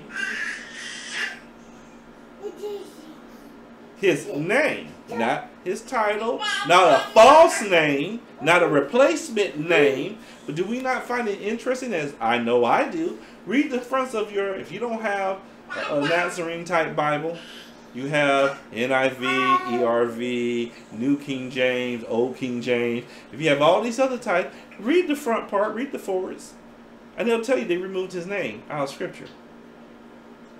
Why'd they do that? It says only those who, and that's why you have a hard time, for those of you who do, and those of you who are not Nazarene and haven't come to this revelation yet. And I pray that the Holy Spirit will take you, and you will be willing to take this revelation and become free, truly free. Because it's actually a curse not having his name. It's a curse. It's not a blessing. Because I'll read again. And it shall be that everyone who calls on the name of Yahuwah shall be delivered. But I know Jesus. But it doesn't say Yahusha, which means Yahuwah saves. Jesus doesn't mean that. Look it up. Look it up. It's very easy to look up. So why, when you want to pronounce Yahuwah saves, Yahusha, Yahusha, well, you know that you're proclaiming it, and those who call on that name will be saved. For on Mount Zion and in Jerusalem there shall be an escape for Yahuwah, be an escape as Yahuwah has said, and among the survivors whom Yahuwah calls. Let's go to Acts 2:21. We'll see what Kepha says. We'll see what Kepha says. No, I do not. We don't. Kepha said this on Acts 22. And it shall be that everyone who calls on the name of Yahuwah shall be saved. Where did he get this from, Yoel? Because he was talking about Yoel earlier. He quoted Yoel, did he not? When they were talking about how they were drunk, and he said it's too early, but the prophecy was being fulfilled and what was happening. So here he is again. See, this isn't New Testament nothing. He's explaining Old Testament. Let's go to Romaeans 10:13. For everyone who calls on the name of Yahuwah shall be saved. Who said that? Was that Brother Paul? Brother Saul? Wow, he's talking Old Testament talk. I thought that was done away with. But he's in Romans. He's talking to the Gentiles. So he's telling them, you got to call on the name of Yahuwah. See, they took that out of Scripture. I know yours says something else. It may say the name of the Lord or the name of God or whatever. But what is his name? Both of those are titles. What is his name? The Tetragrammaton, which is called in Greek the 4 letters, Yod, He, He, that isn't Lord, nor is that God. But that's his name. So right there tells you got to call on his name. He says, I am Yahuwah, that is my name, and Yeshayahu in Isaiah. Will we be disobedient? Will we be unwise virgins? Or will we be wise virgins?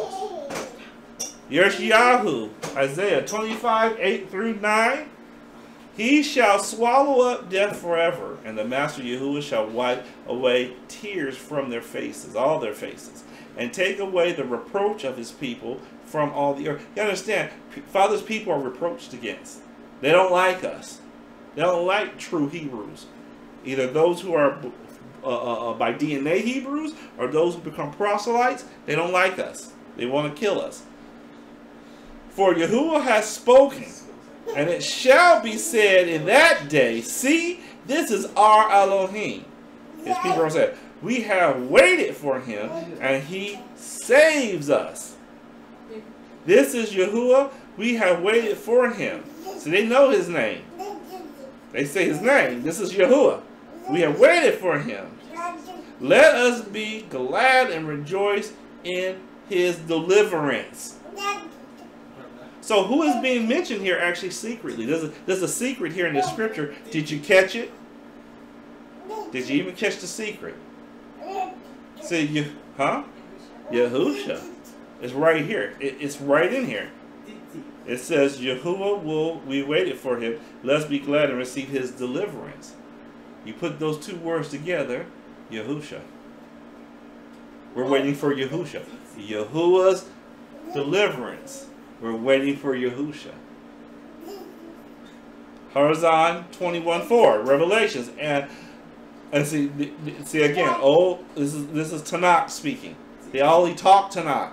There's nothing else to talk. And Elohim shall wipe every tear from their eyes, and there shall be no more death, no mourning, no crying, and there shall be no more pain, for the former things have passed away. Where did Yohanan get this from? He got it from Yeshayahu. He's just reiterating again to another generation what's going to take place in the end. On that day, the 5 virgins, the bride of Yahusha, is going to a wedding supper. We should all be excited about that. And the rest are going to go to a great winepress of wrath of Yahuwah. And it talks about blood coming out of it, all the way to a horse's bridle. So there's gonna be more dead.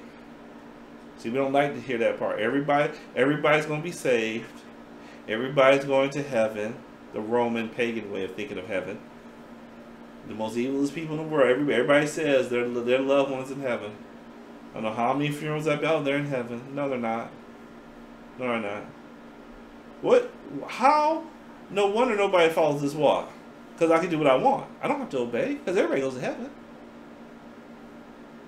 Drug addicts all the way. You know, I was thinking about a popular singer who passed away. I won't say names. I don't want anybody to get upset. But you'll get it. Drug addict to the end. Was raised in the church. Sung gospel music. Went into the world. Very successful. Drug addict all the way until she died. She's in heaven. Really? So she didn't have to walk it out? See, she's famous. The whole world watched her life. She didn't have to walk it out? No. No, she had to walk it out. I'm not going to say who. You figure it out for yourself. But she had to walk it out. We're a light to the world. What's this light that we're showing? What are the 5 wise virgins? What are we talking about? We're supposed to have a lamp, which is the commandment. We're supposed to have the oil, which is the fruit of his word that gets pressed through trials and tribulations. So then the oil comes, and that's the ruach that's giving us desire to obey. And by that oil, the light shines a Torah and showing everybody the way.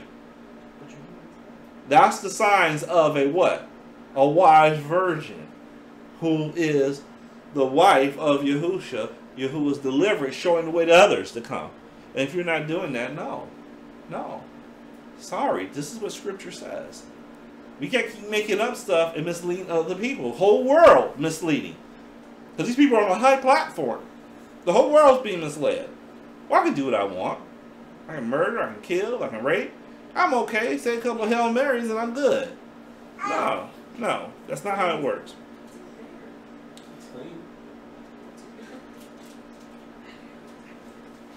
So on that day, 5 virgins and bride of Yahuwah is going to the wedding feast, and the rest are going to the wine press of wrath of Yahuwah. As we progress in our relationship with him, Yahusha, he may, not a guarantee, he may select us to be in the first resurrection. Now, I didn't say not to be fully in his kingdom. I said maybe the first resurrection.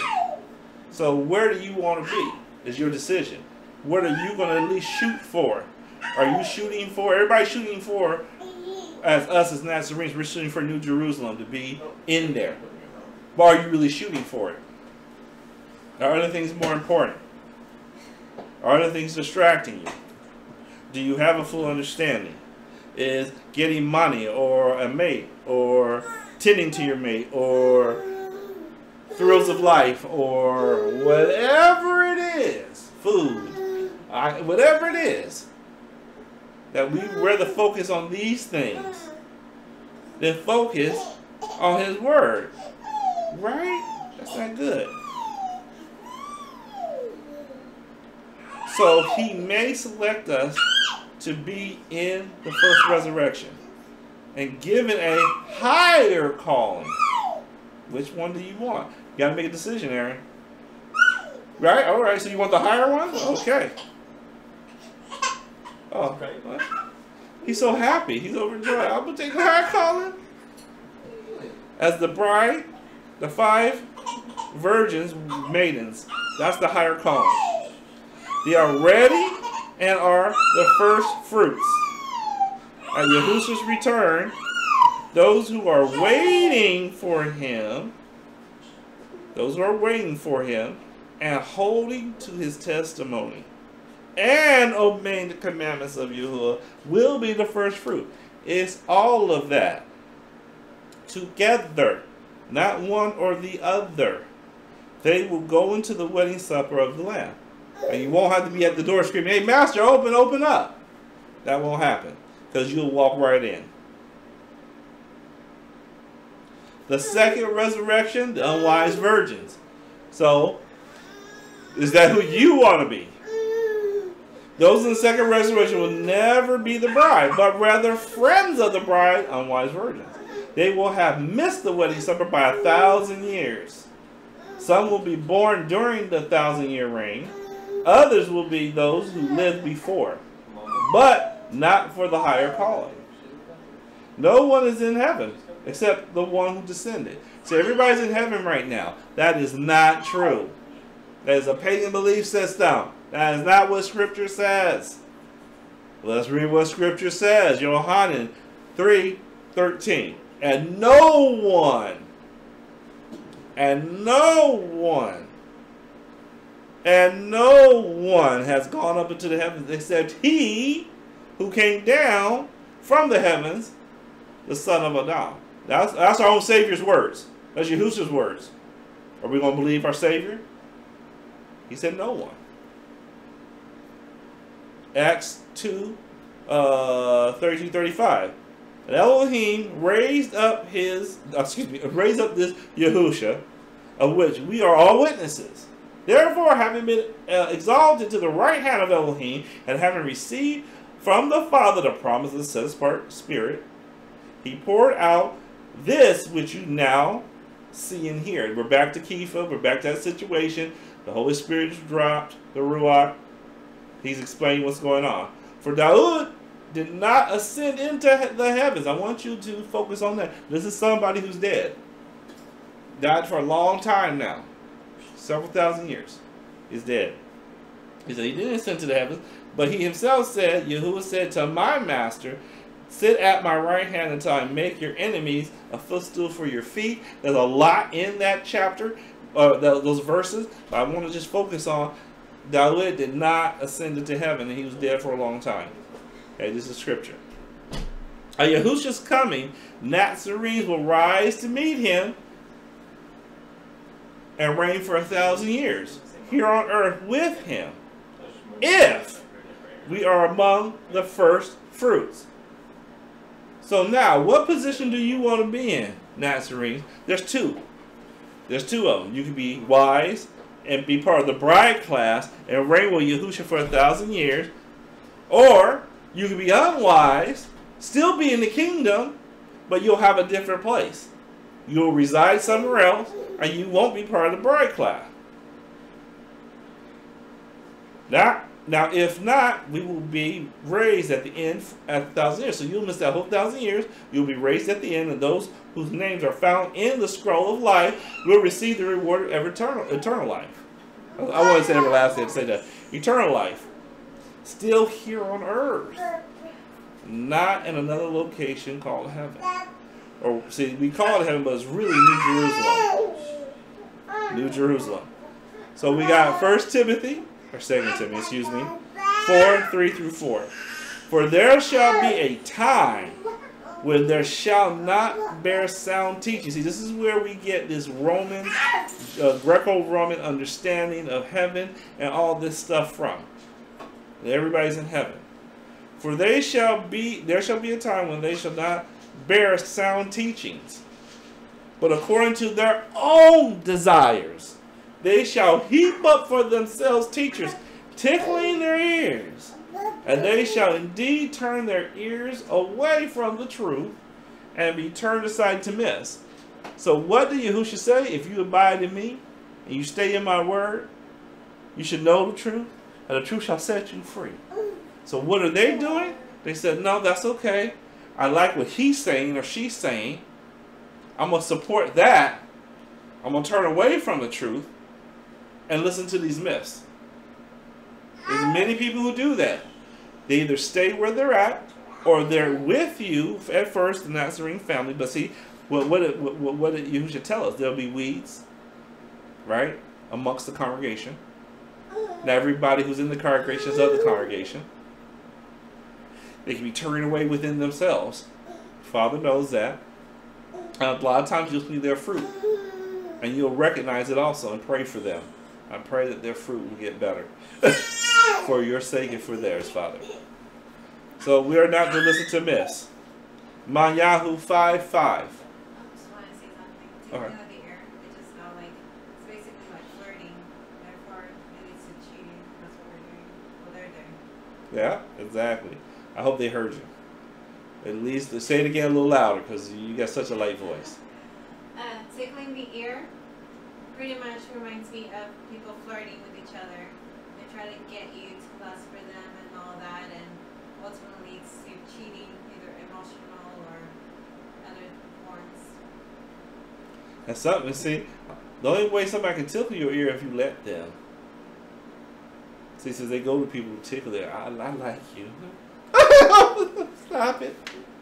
You. I'll see you tomorrow, okay? Yeah. Right? And that's what they do. They cheat on Yahusha. They don't want the truth. But they're not Nazarenes. They're not in him and he's not in them. Manyahu 5:5. Blessed are the meek, because what? They shall inherit the earth. That's not scripture, or Yahusha said that, our Savior. Tehillim 37:11. Did he just get that out of nowhere? No. But the meek ones shall inherit the earth and delight themselves in plenty of peace. So, you may be one of those. You're going to inherit the earth, or you be the bridegroom who has a double blessing, a double portion. They get to be priest kings for 1,000 years. They get to reside in a place called New Jerusalem. Right? And there's a scripture in the horizontal about that. Or you could be on earth. When earth is wonderful, a beautiful place. And you inherit the earth, you'll be meek. And that'll be okay. That's good. If that's what you want. 2 Timothy 4:4 tells us how myths will abound. The zodiac, zoo, animals, constellations were thought to rule over the affairs of men. Look how foolish that is. And in the afterlife, they will become deified and live among the Maserah, the host of heaven. So this is why we hear so much about going to heaven. So when we say those terms, going to heaven, we're really reflecting this pagan idea, this pagan mythology about what going to heaven is. So we as Nazarenes should never use that terminology. Oh, I'm going to go to heaven. So that we can become what? Who teaches stuff like that? The Mormons teach that. That they are going to die, go to heaven, and they'll become their own gods. And they'll have their own earth. And heaven to them is having a bunch of women and having lots of sex and repopulating their planet. That's their mythology. The zodiac consists of 12 constellations through which the ecliptic passes. The name is derived from the Greek meaning animal, circle, which is also related to the word zoo. See, some of the words, we don't know why we get some of these words from what they mean. We live in a pagan society. Everything we say is pagan. Everything. Now, I'm not saying don't go around, don't use the word zoo. Please don't. But understand, everything's pagan. And be careful with what you are saying. I think certain things you do say is worse than others. The worst ones, try to stay away from. Well, we're going to the place where they have animals in cages. If you want to say it that way, you could choose to do that. For those who really want to clean up the vernacular and try not to speak in pagan ways. I don't believe that's necessarily a salvation issue, but some may do that. And so for those who want to do that, and have that desire, maybe the Ruach is causing them to do that. We shouldn't say nothing to them. We should be very quiet. Because Father, because that person or persons want to express a greater intimacy and be more cleansed, even in their speech, we're to make fun of them. You're doing too much. No, brothers and sisters, don't make that mistake. If you don't want to do it, then don't. And maybe you need to ask yourself why you don't want to. Maybe you should ask yourself that. Maybe you should pray if you should. Father, I see this. It seems weird to me. Should I be doing that? See, we came out of a lot of stuff, didn't we? We used to celebrate Christmas. We used to celebrate Easter. We did Halloween, most of us. And it was weird, that thought, when somebody brought that to us, or even that feeling the Ruach directly gave us, we shouldn't be doing that. Well, and we went like this for a moment. Maybe you're going through that. All I'm saying is this. For those who are there and they're that, we should say, wow. We should look and say, wow, they're really doing it. And if you don't have the desire, you may want to check yourself, but don't make fun of those who do. If anything, you should reverence them, that they're willing to go that far. So, I got this off of a website. Brother Garrett, may I trouble you? I didn't bring my water I usually bring, and yeah, I forgot it. And so, I got this off a website called Medical Humanities, Fine Arts, Science, Biotech, Bioethics, thank you. Etymology, mythology, history, literature, and poetry. And so I'm gonna highlight a couple of things. It kind of shows where zodiac and how all these words, the etymology of them. Some of them are used in science. Some of them are used in all the mythology, history, and the like. So you got zodiac, which equates to a belt, circle, or a dial of animals, or we would say a circle. Zone means circle, and it also connected to Zeus, which is very interesting. You got thank you, Kylos, which means circle. And so what I put together through that, a circle of retarded animals. Because we know the word church comes from that word. A circle. Crete. So the church actually means a circle of retarded animals. Interesting. That's how Satan wants to look at human beings. And he has some very fooled in believing certain things. As an early schism is a scientific outline of astrology signs. They used it to denote what? Seasonal cycles. We still do that today. Looking at the stars and we know what cycles we're in. As mythology, they use it in poetry. They have heroes, actors. Actors organized in constellations constituted by luminary stars. Is it an accident that we call actor stars? It's all connected to this. What are stars in Scripture? Stars are also fallen angels. Now, in the Roman and Greek understanding of acting, they said the best way to be possessed by a demon is to become an actor. Many actors have said they've been overtaken. Many singers have said they've been over. The arts, if you look up the word arts and what it means, it's really talking about the art of witchcraft. So the arts, painting, all that, are connected to witchcraft. That's why most artsy people, you notice, outside of those who are truly believers and disciples, they're very out there, are they not? They're different. Most of them don't follow Scripture. Most of them reject it greatly with a fervor. There's a small group that do, that Father uses for his own uses. The majority do not. It's connected. And then you can see all the other variations as we go down and how these words translate to a lot of things that we say today. But we should look up words. We should take some time, pick a word, and travel back with it and see where it came from and the origins of it. Be led by the Ruach. Tradition that's not of the Scriptures or tries to mix Scripture with man-oriented made traditions is what we call religion. But the knowledge of truth of Yah is reality. You got to understand, we live in a world, you know, we look at, what do you call it? You put on those visors and you go into what? Virtual reality. You go into a virtual reality. We don't realize we're already in a virtual reality. We're already in a virtual reality. You know, The Matrix, I hate to bring it up, it's a very demonic movie. But there's a truth, I believe, that's there.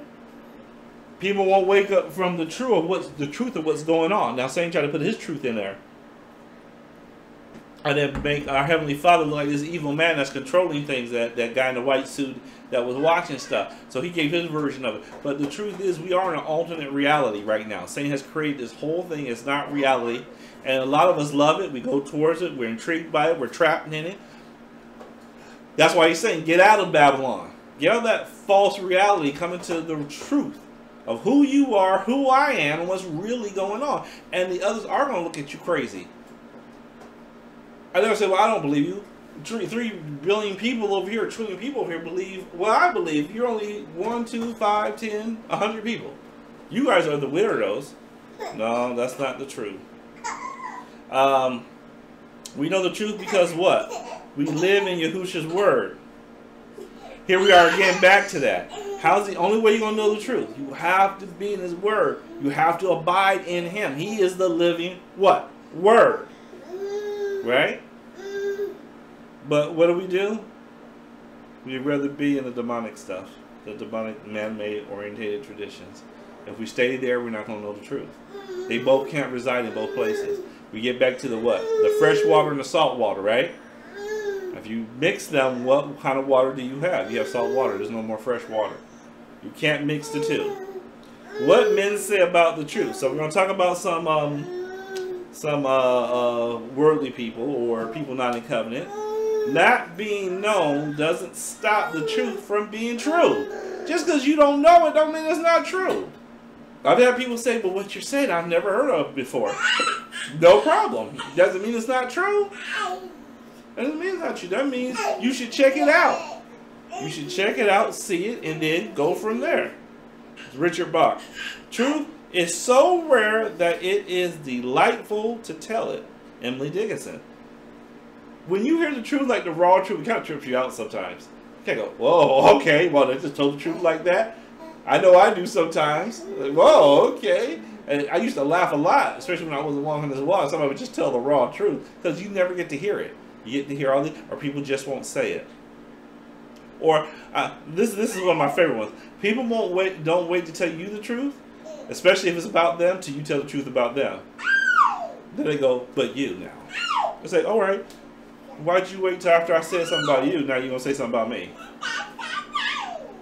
And especially in this walk, if we love each other, what are we doing? We're telling each other, building each other up. When we may what? Have to reprove, reproach, teach. But then that's love, is that not? But then when somebody comes back and then tries to say, oh, but now you, it's like, okay, where were you in the beginning? I thought if you loved me, you would have told me that a long time ago. You wouldn't wait till now. Then we have another person says, the larger the crowd, the more probable that which is praised is folly. What do we know the folly to be? Evil, wicked, by scripture definition. And the more improbable that it is truth. So the more that people believe things, most likely it's not true, this person is saying. And the most improbable of all, that it is any internal truth. And that's Soren, Kierkegaard, and that comes from the purity of heart. So just because a lot of people believe it doesn't mean it's true. Most likely, it's going to be more likely that's not true. Chosen ones have the living words. The chosen ones possess the fullness of oil, the Ruach Kodesh, who gives us the desire to obey what? His word. That the knowledge of Emet, true, the thing Stephen told the Sanhedrin the fathers had cast away. Remember, you understand the time frame. Why was Yahushua here? For a lot of things. But I'm going to focus on this aspect. They started teaching Judaism. That is not a scripture. That is Talmudic. With a little bit of Torah there. Okay? He was trying to get them straight. They had forsaken him. They had forsaken the truth and the way. So he was coming to make it right. So go to Acts 7:9, Titus 11:1, and bring Hebrews 10:26. You can read that on your own for the sake of time. What is the extra oil? A knowledge of truth. The missing oil is obvious. Remember, you'll know them by their fruits. Let's go to Timothy. 2 Timothy 3:1-7.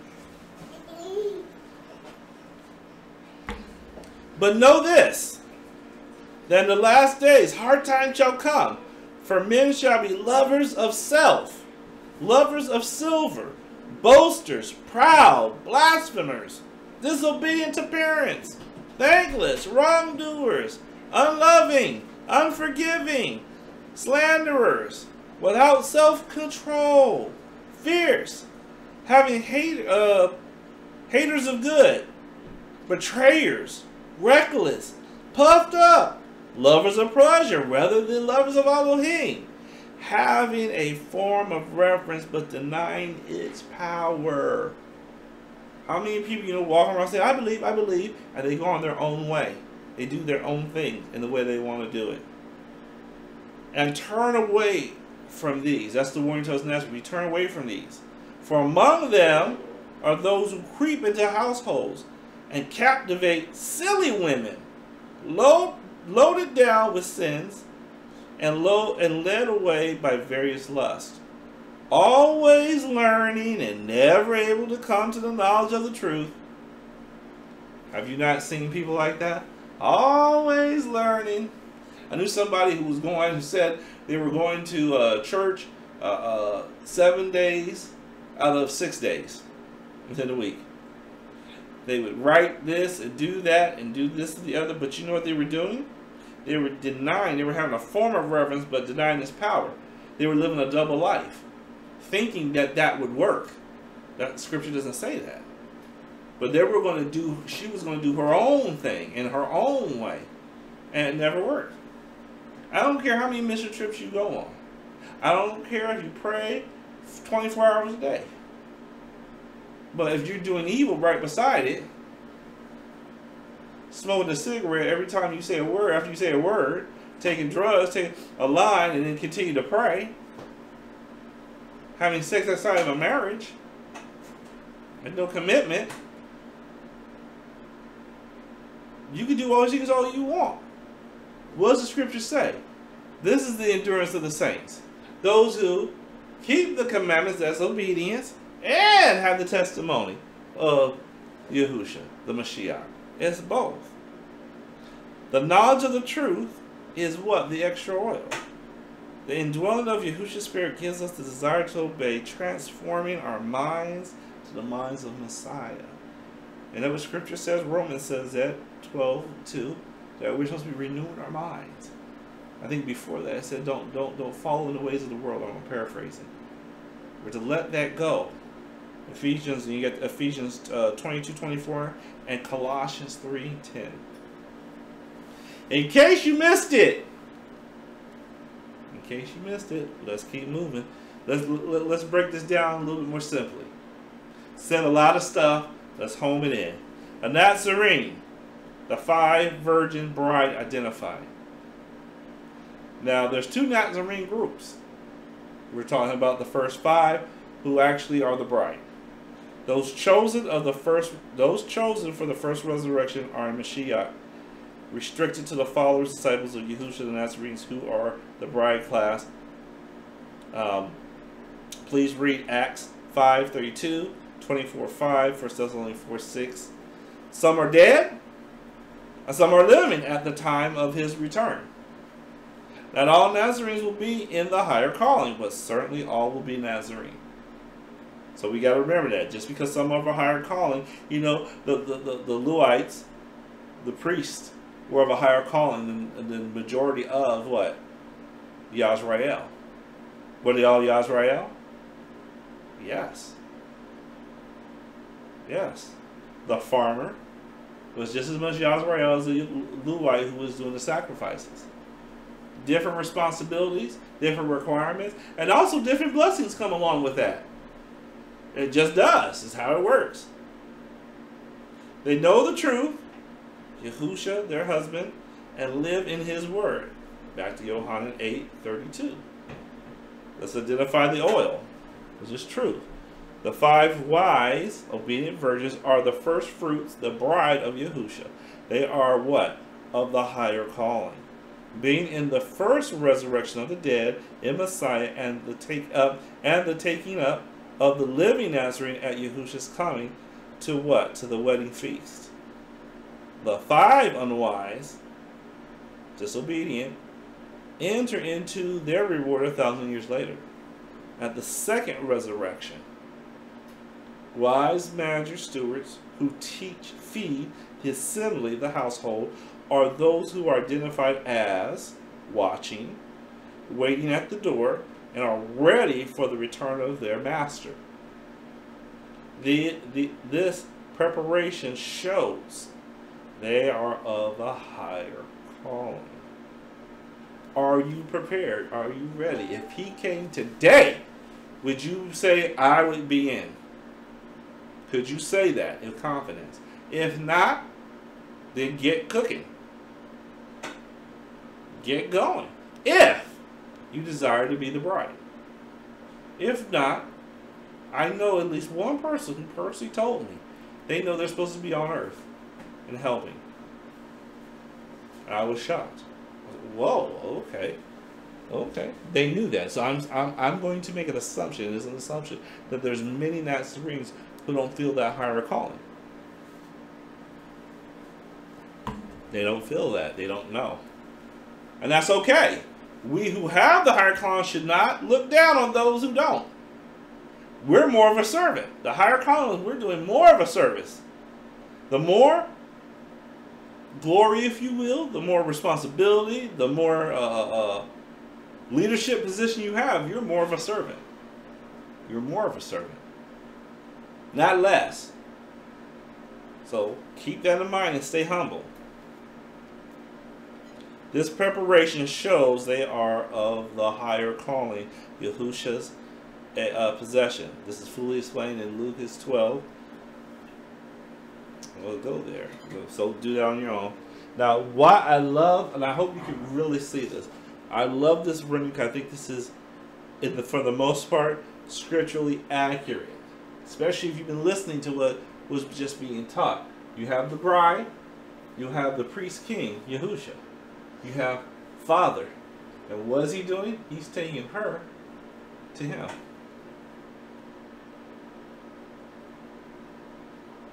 He's taking her to him. Now, think about it. If Yazrael is the wife of who? Yahuwah.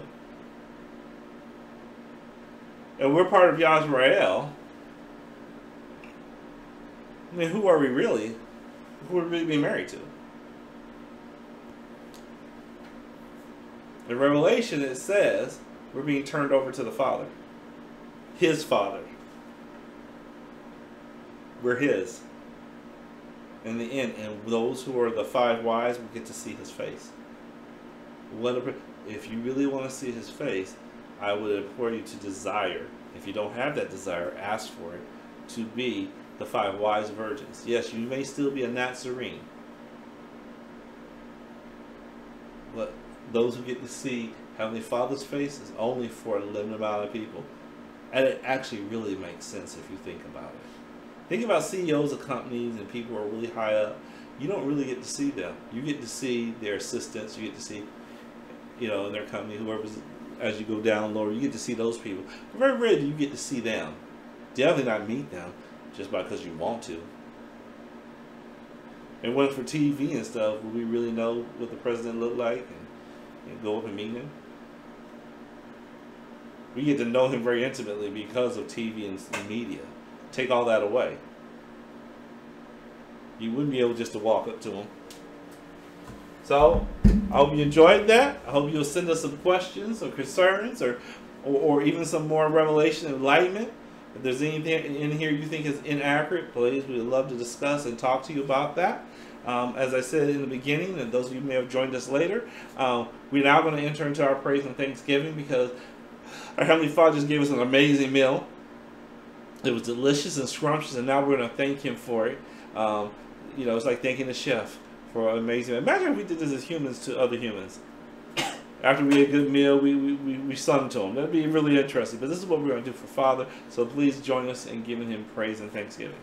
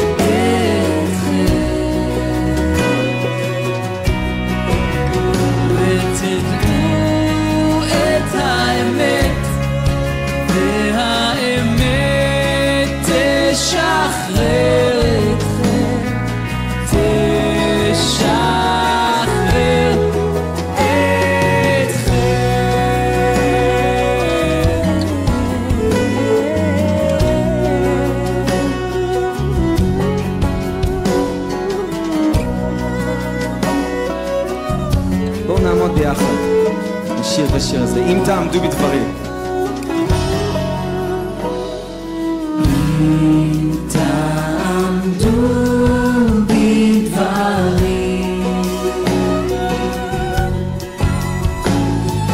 אם תעמדו בדברים,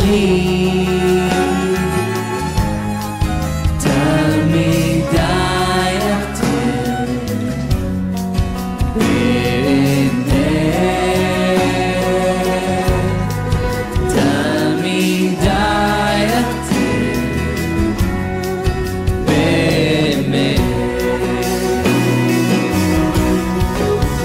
ותדעו את האמת, והאמת תשחרר אתכם, תשחרר אתכם,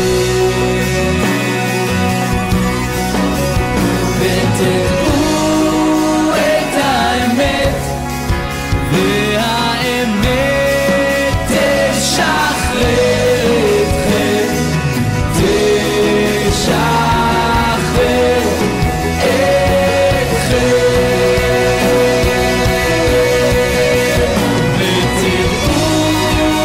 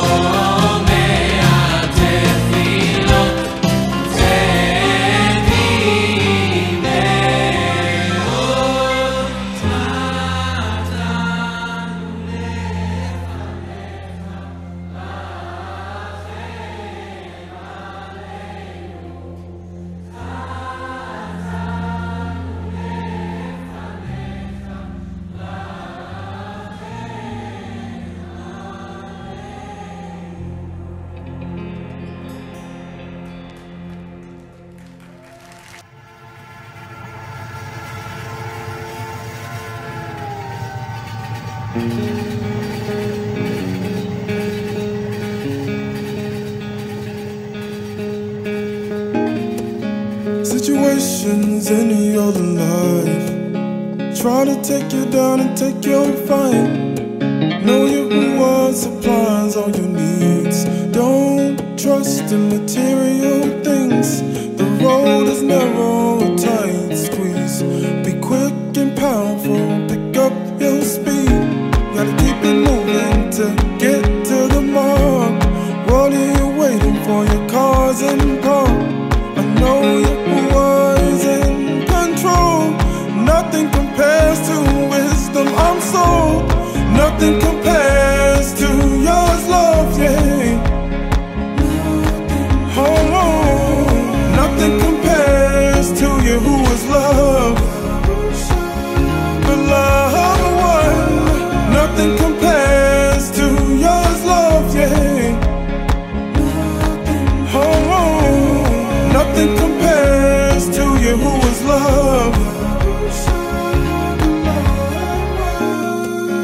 Got a molecule keeping us in the way. Got a limit teaching us to endure and pray. Got a little sidetracked, got my steps corrected, and now I'm back. Better get out my way, I'm gonna obey. Running this race at a steady pace. You better recognize your who that is back. The train is coming, get off the tracks. Nothing compares to yours, love, yeah. Oh, nothing compares to you who is love. The loved one. Nothing compares to yours, love, yeah. Oh, nothing compares to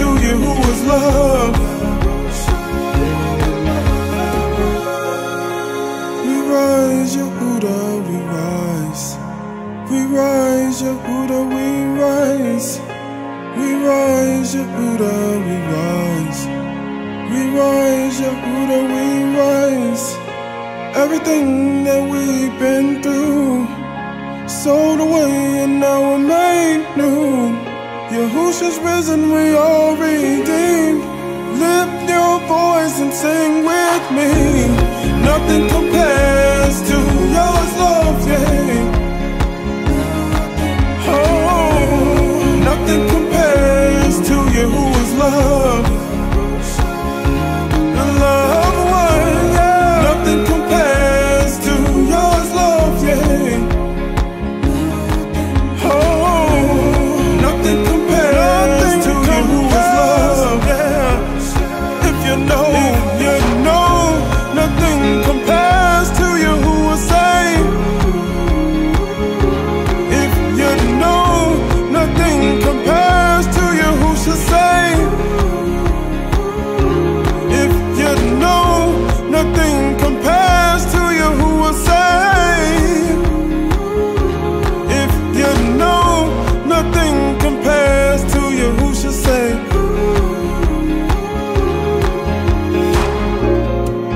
Say nothing compares to you.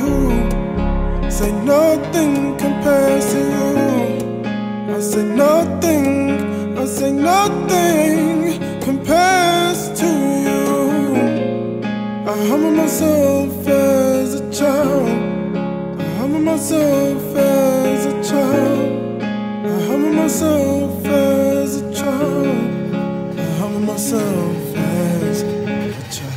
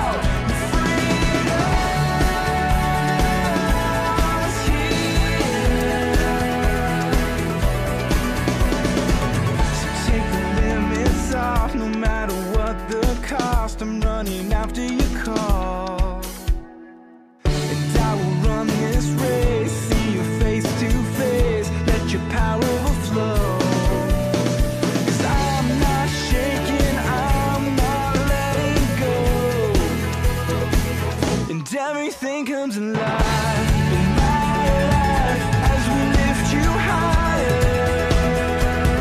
Let your freedom arise in our lives as we lift you up. Sing it out, your freedom is here. Your freedom is here.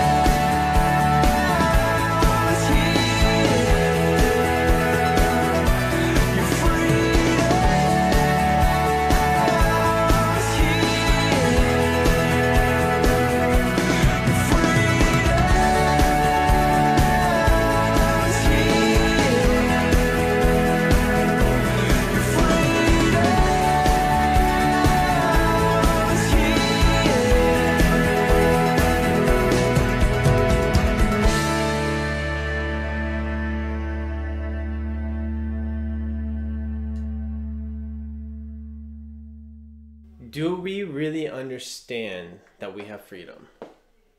We sing the songs, as Derek always says, we sing these songs, but do we really understand what we're singing? Now, when it comes to freedom, we think that we have freedom because of the way United States has given the idea of what freedom is. For those who don't understand, actually, well, they're really third world countries, United States is a major proponent in what many things are today because we have such a big influence. Unfortunately, my desire, it wasn't that way. But when it comes to freedom, do we actually understand that we have freedom? Now, it's not freedom apart from the law. The Torah is freedom. Psalms 119:45 says that. Now, when it comes to freedom itself, I can speak for myself, and I'm pretty sure that Derek can, and Jeanette, and those in the congregation can speak for themselves when it comes to saying that when it comes to freedom, we've never felt more free obeying and doing what it says than when we weren't obeying and doing what it says. Now, the concept doesn't really work. It doesn't really sound like it fits. I remember when I was in Christianity, I was like, oh, I gotta do this. Oh, I gotta do this. I gotta do this. And what's rather interesting, now that I'm sitting there and saying, I can't do this, I can't do that, because I know what Father says, it's so much more freeing. Because I don't sit there and I don't have to question, is that right? Can I do that? You're always living on this edge. Father says, do this, don't do that. Plain and simple, no interpretation needed. That's where freedom comes in. You don't have to sit there and worry, am I doing something right? You don't have to worry about your salvation. Granted, nobody knows until the end. I mean, even Paul says he runs this race enduring to the end in hopes. I think he says it in Philippians, Colossians. I can get back to you on that one. But when it comes to freedom, there is more freedom in doing what Yah says, obeying the commands, eating right, obeying the festivals, having Sabbath, keeping Sabbath. There's more freedom in obedience than there is in traditions, because you're constantly questioning, am I doing something right? Am I doing this right? Am I doing that right? Am I allowed to do this? Am I not allowed to do that? It's very simple. So your freedom is here. But if you try to do things in your own life, I was looking up quotes from one of the guys that Derek was using, Soren Kierkegaard, some Swiss philosopher.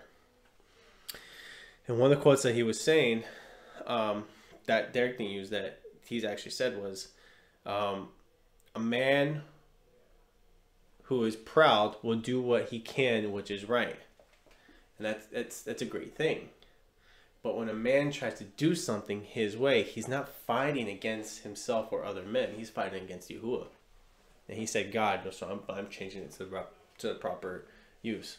If you're trying to do things yourself, you're not fighting against man. You're not fighting against society. You're not fighting against culture. You're fighting against Yahuwah, because Yahuwah has a set ordination, a set way, a set path on how everything is supposed to go. If you try to do things your way, you're going against him. Think about that. How many people sit there and actually do stuff their own way? That's not freedom. It's not freedom. The United States is a freedom country. Is a country that is built on freedom. This flag means from free. Why is there such resistance? Why is there such turmoil? It's the same thing with Father. You have people rising against laws. You have people rising against government. It's the same way that Father... The way that we see the United States today, it's the same exact way that Father sees you If you say you do not have to do what he says, if you sit there and say that his Torah is dead, if you sit there and say anything contrary to what he says, you see Antifa, the leftists, whatever, kicking down guards, kicking down police officers, well, you're kicking Yahuwah down. It's exactly what it is. There's freedom when it comes to obedience. And there's so many people that can come out and say and prove that true. I'm no longer a slave to sin. Everybody knows that song. But yet when they sing that song, I think it's from Bethel or whatever, they sing that song, I'm no longer a slave to fear. Yeah. Say fear, sin, it's all the same. I'm using sin. No longer a slave to sin. I am a child of Yah. But yet, they sit there, and as they sing it, they're still a slave to their sin, to their fear, to their anxiety, to whatever it may be. Choose freedom over slavery. Choose freedom over disobedience. Choose freedom and obey. It's that simple. So, if you can, pray. Avinu Makenu, our Father, King, Father, we praise you, we glorify you. We thank you so much for this time. We thank you for the word that you have given Derek to give us, knowing more about the 10 versions. And Father, let us put ourselves in the position of the 10 versions. May we see what half we actually are in. Are we in the ones that were prepared with the oil? Or are we the ones that were lacking, that weren't prepared? And that when you come, are we going to be ready? Are we going to be sitting there knowing that you're there and we're going to walk into the pearly gate, through the pearly gates, whatever everybody wants to say? We walk in through the gates with you. Or are we sitting there banging on the gates? Let us in, let us in. I know your word says for those who are lawless, you don't know them.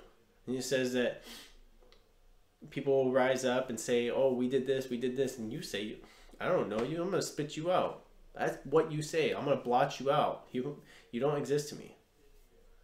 Father, let us not be that type of people that blot ourselves out. Father, I thank you for this Shabbat. Thank you for this day of rest, and I ask you that you continue this day of rest until whenever you desire. Those who go back to work tomorrow, or those who go back to work on Monday, whatever it may be. I ask for a Shavuot of a good week to come. May we see the trials that we go through and stop looking at the cup half full, half empty, and look at it half full and say, I see what you're doing. I see what you're doing. You're putting me through the press. You're anointing me, because that's how olive oil comes about. That's how grapeseed oil comes about. That's how oil comes about. We need to go through the press, and let us see the lessons and learn from everything that we end up going through, and just what it is that you have us face each and every day. And as we go through those things, may we remember you at the forefront of our minds, not forget about you, and not think that we can do anything on our own. Because ultimately, we don't want to fight against you. I ask that you place that desire in us, that we seek you before we seek anything else or anybody else. And if we desire to seek for answers anywhere, we go to our brothers and sisters. So Father, I thank you for this time. I thank you for being here with us. I thank you for just everything you've done in my life and in my brothers and my sisters' lives, and everything that you're doing in this congregation and around the world. It's just so amazing to see. So Father, we thank you, we love you, we praise you, and we glorify you. In Yahushua's name we pray. Hallelujah. So, thank you for joining us. Thank you for being here. Until next Shabbat, Shalom.